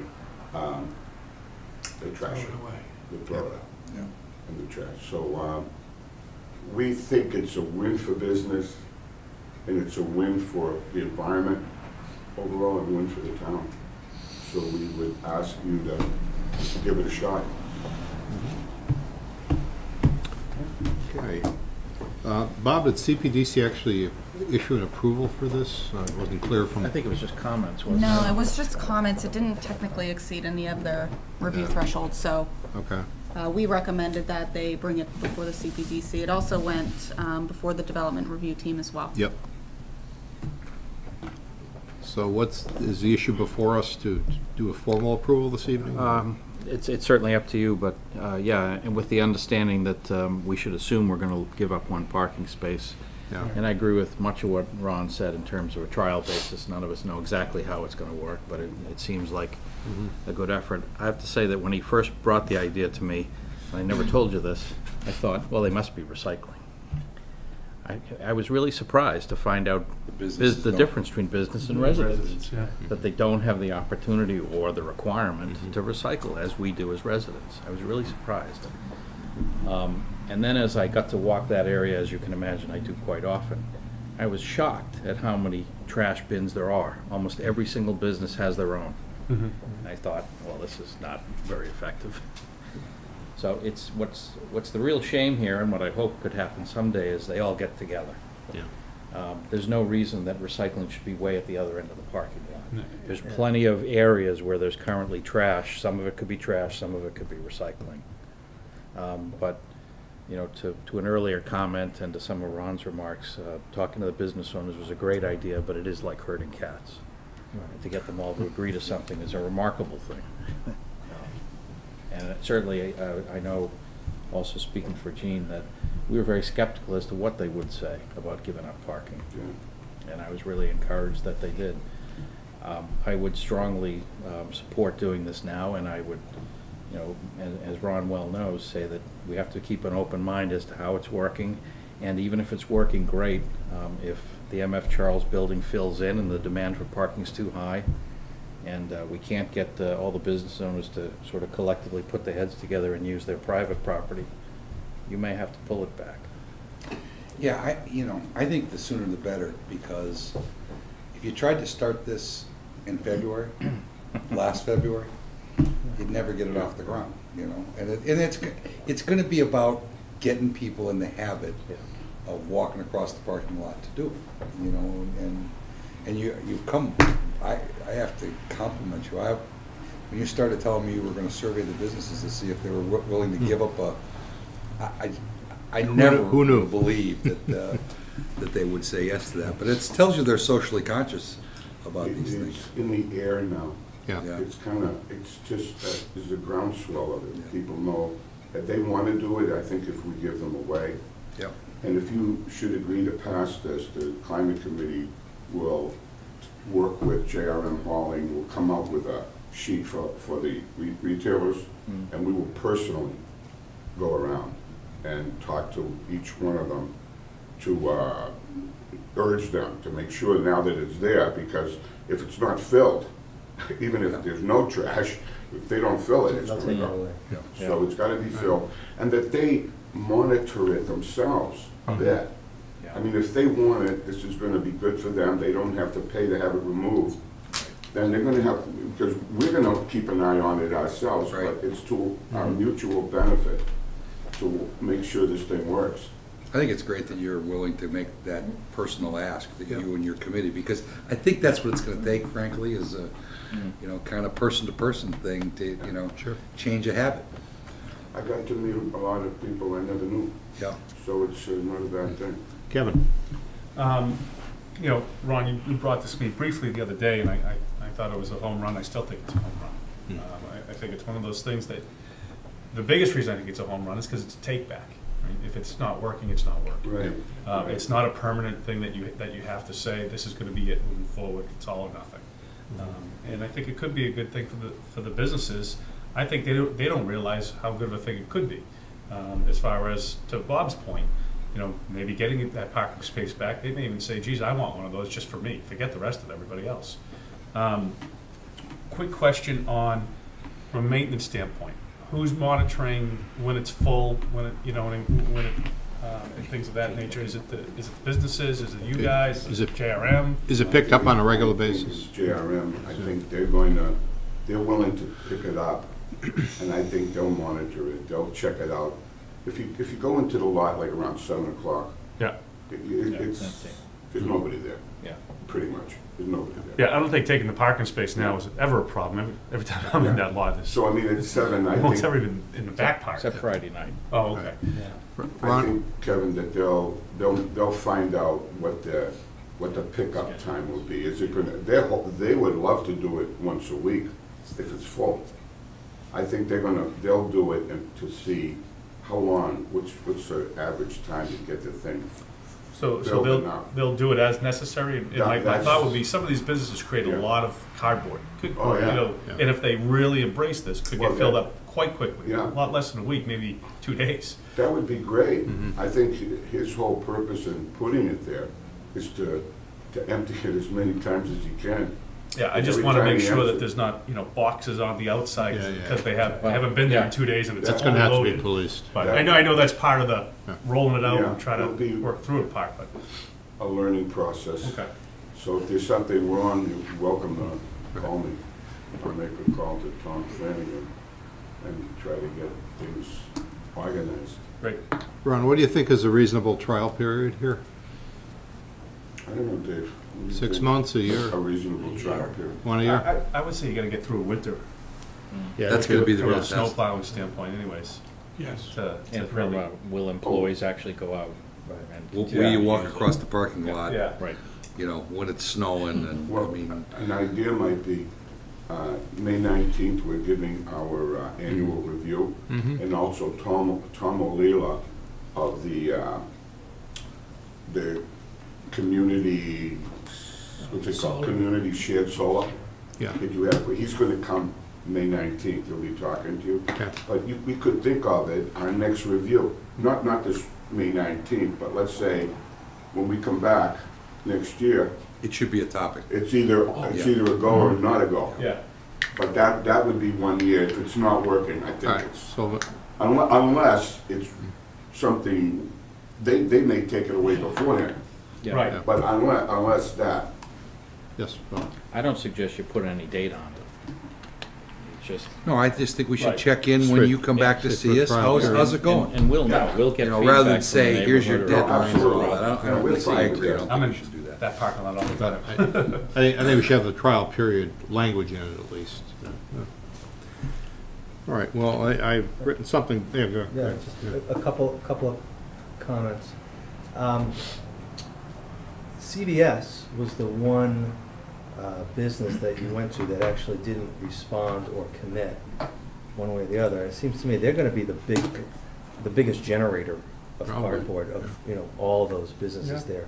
So I think the success of the, I mean, you can have all these other people use it periodically, but I think it's a big win if CVS uses it. And putting it on that far corner, I think might make it harder for some of those businesses to do it. I think Bob's point is that if it gets a little bit of traction, to maybe move it a little closer to kind of where those businesses are congregated. I know there's a lot of different bins.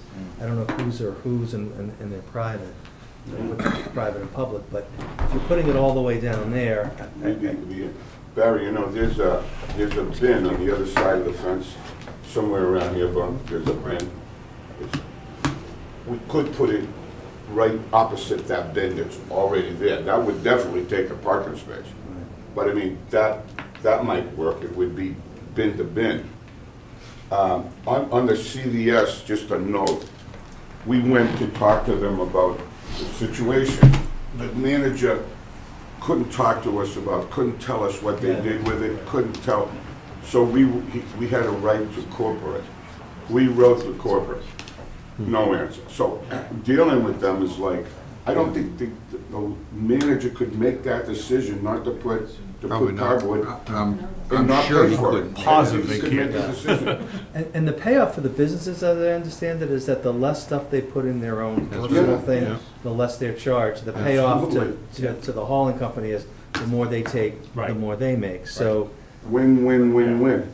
So I mean, if CVS uses it, you know, I don't know if we could ever talk to the person who can make that decision. But you can just see what they do with it, and you go down in that parking lot, they have their disposal, but then you see that stuff piled up. They're throwing it away. I hope they're recycling it. I hope there's recycling. I don't know. I mean, it's just all mixed up with it. I mean, you can see it. It's all outside. Well, that would. You dig in their website, look for the facilities guy. Don't go to their corporate. Right. You want to. That's who you got. He knows what's going on. Yeah.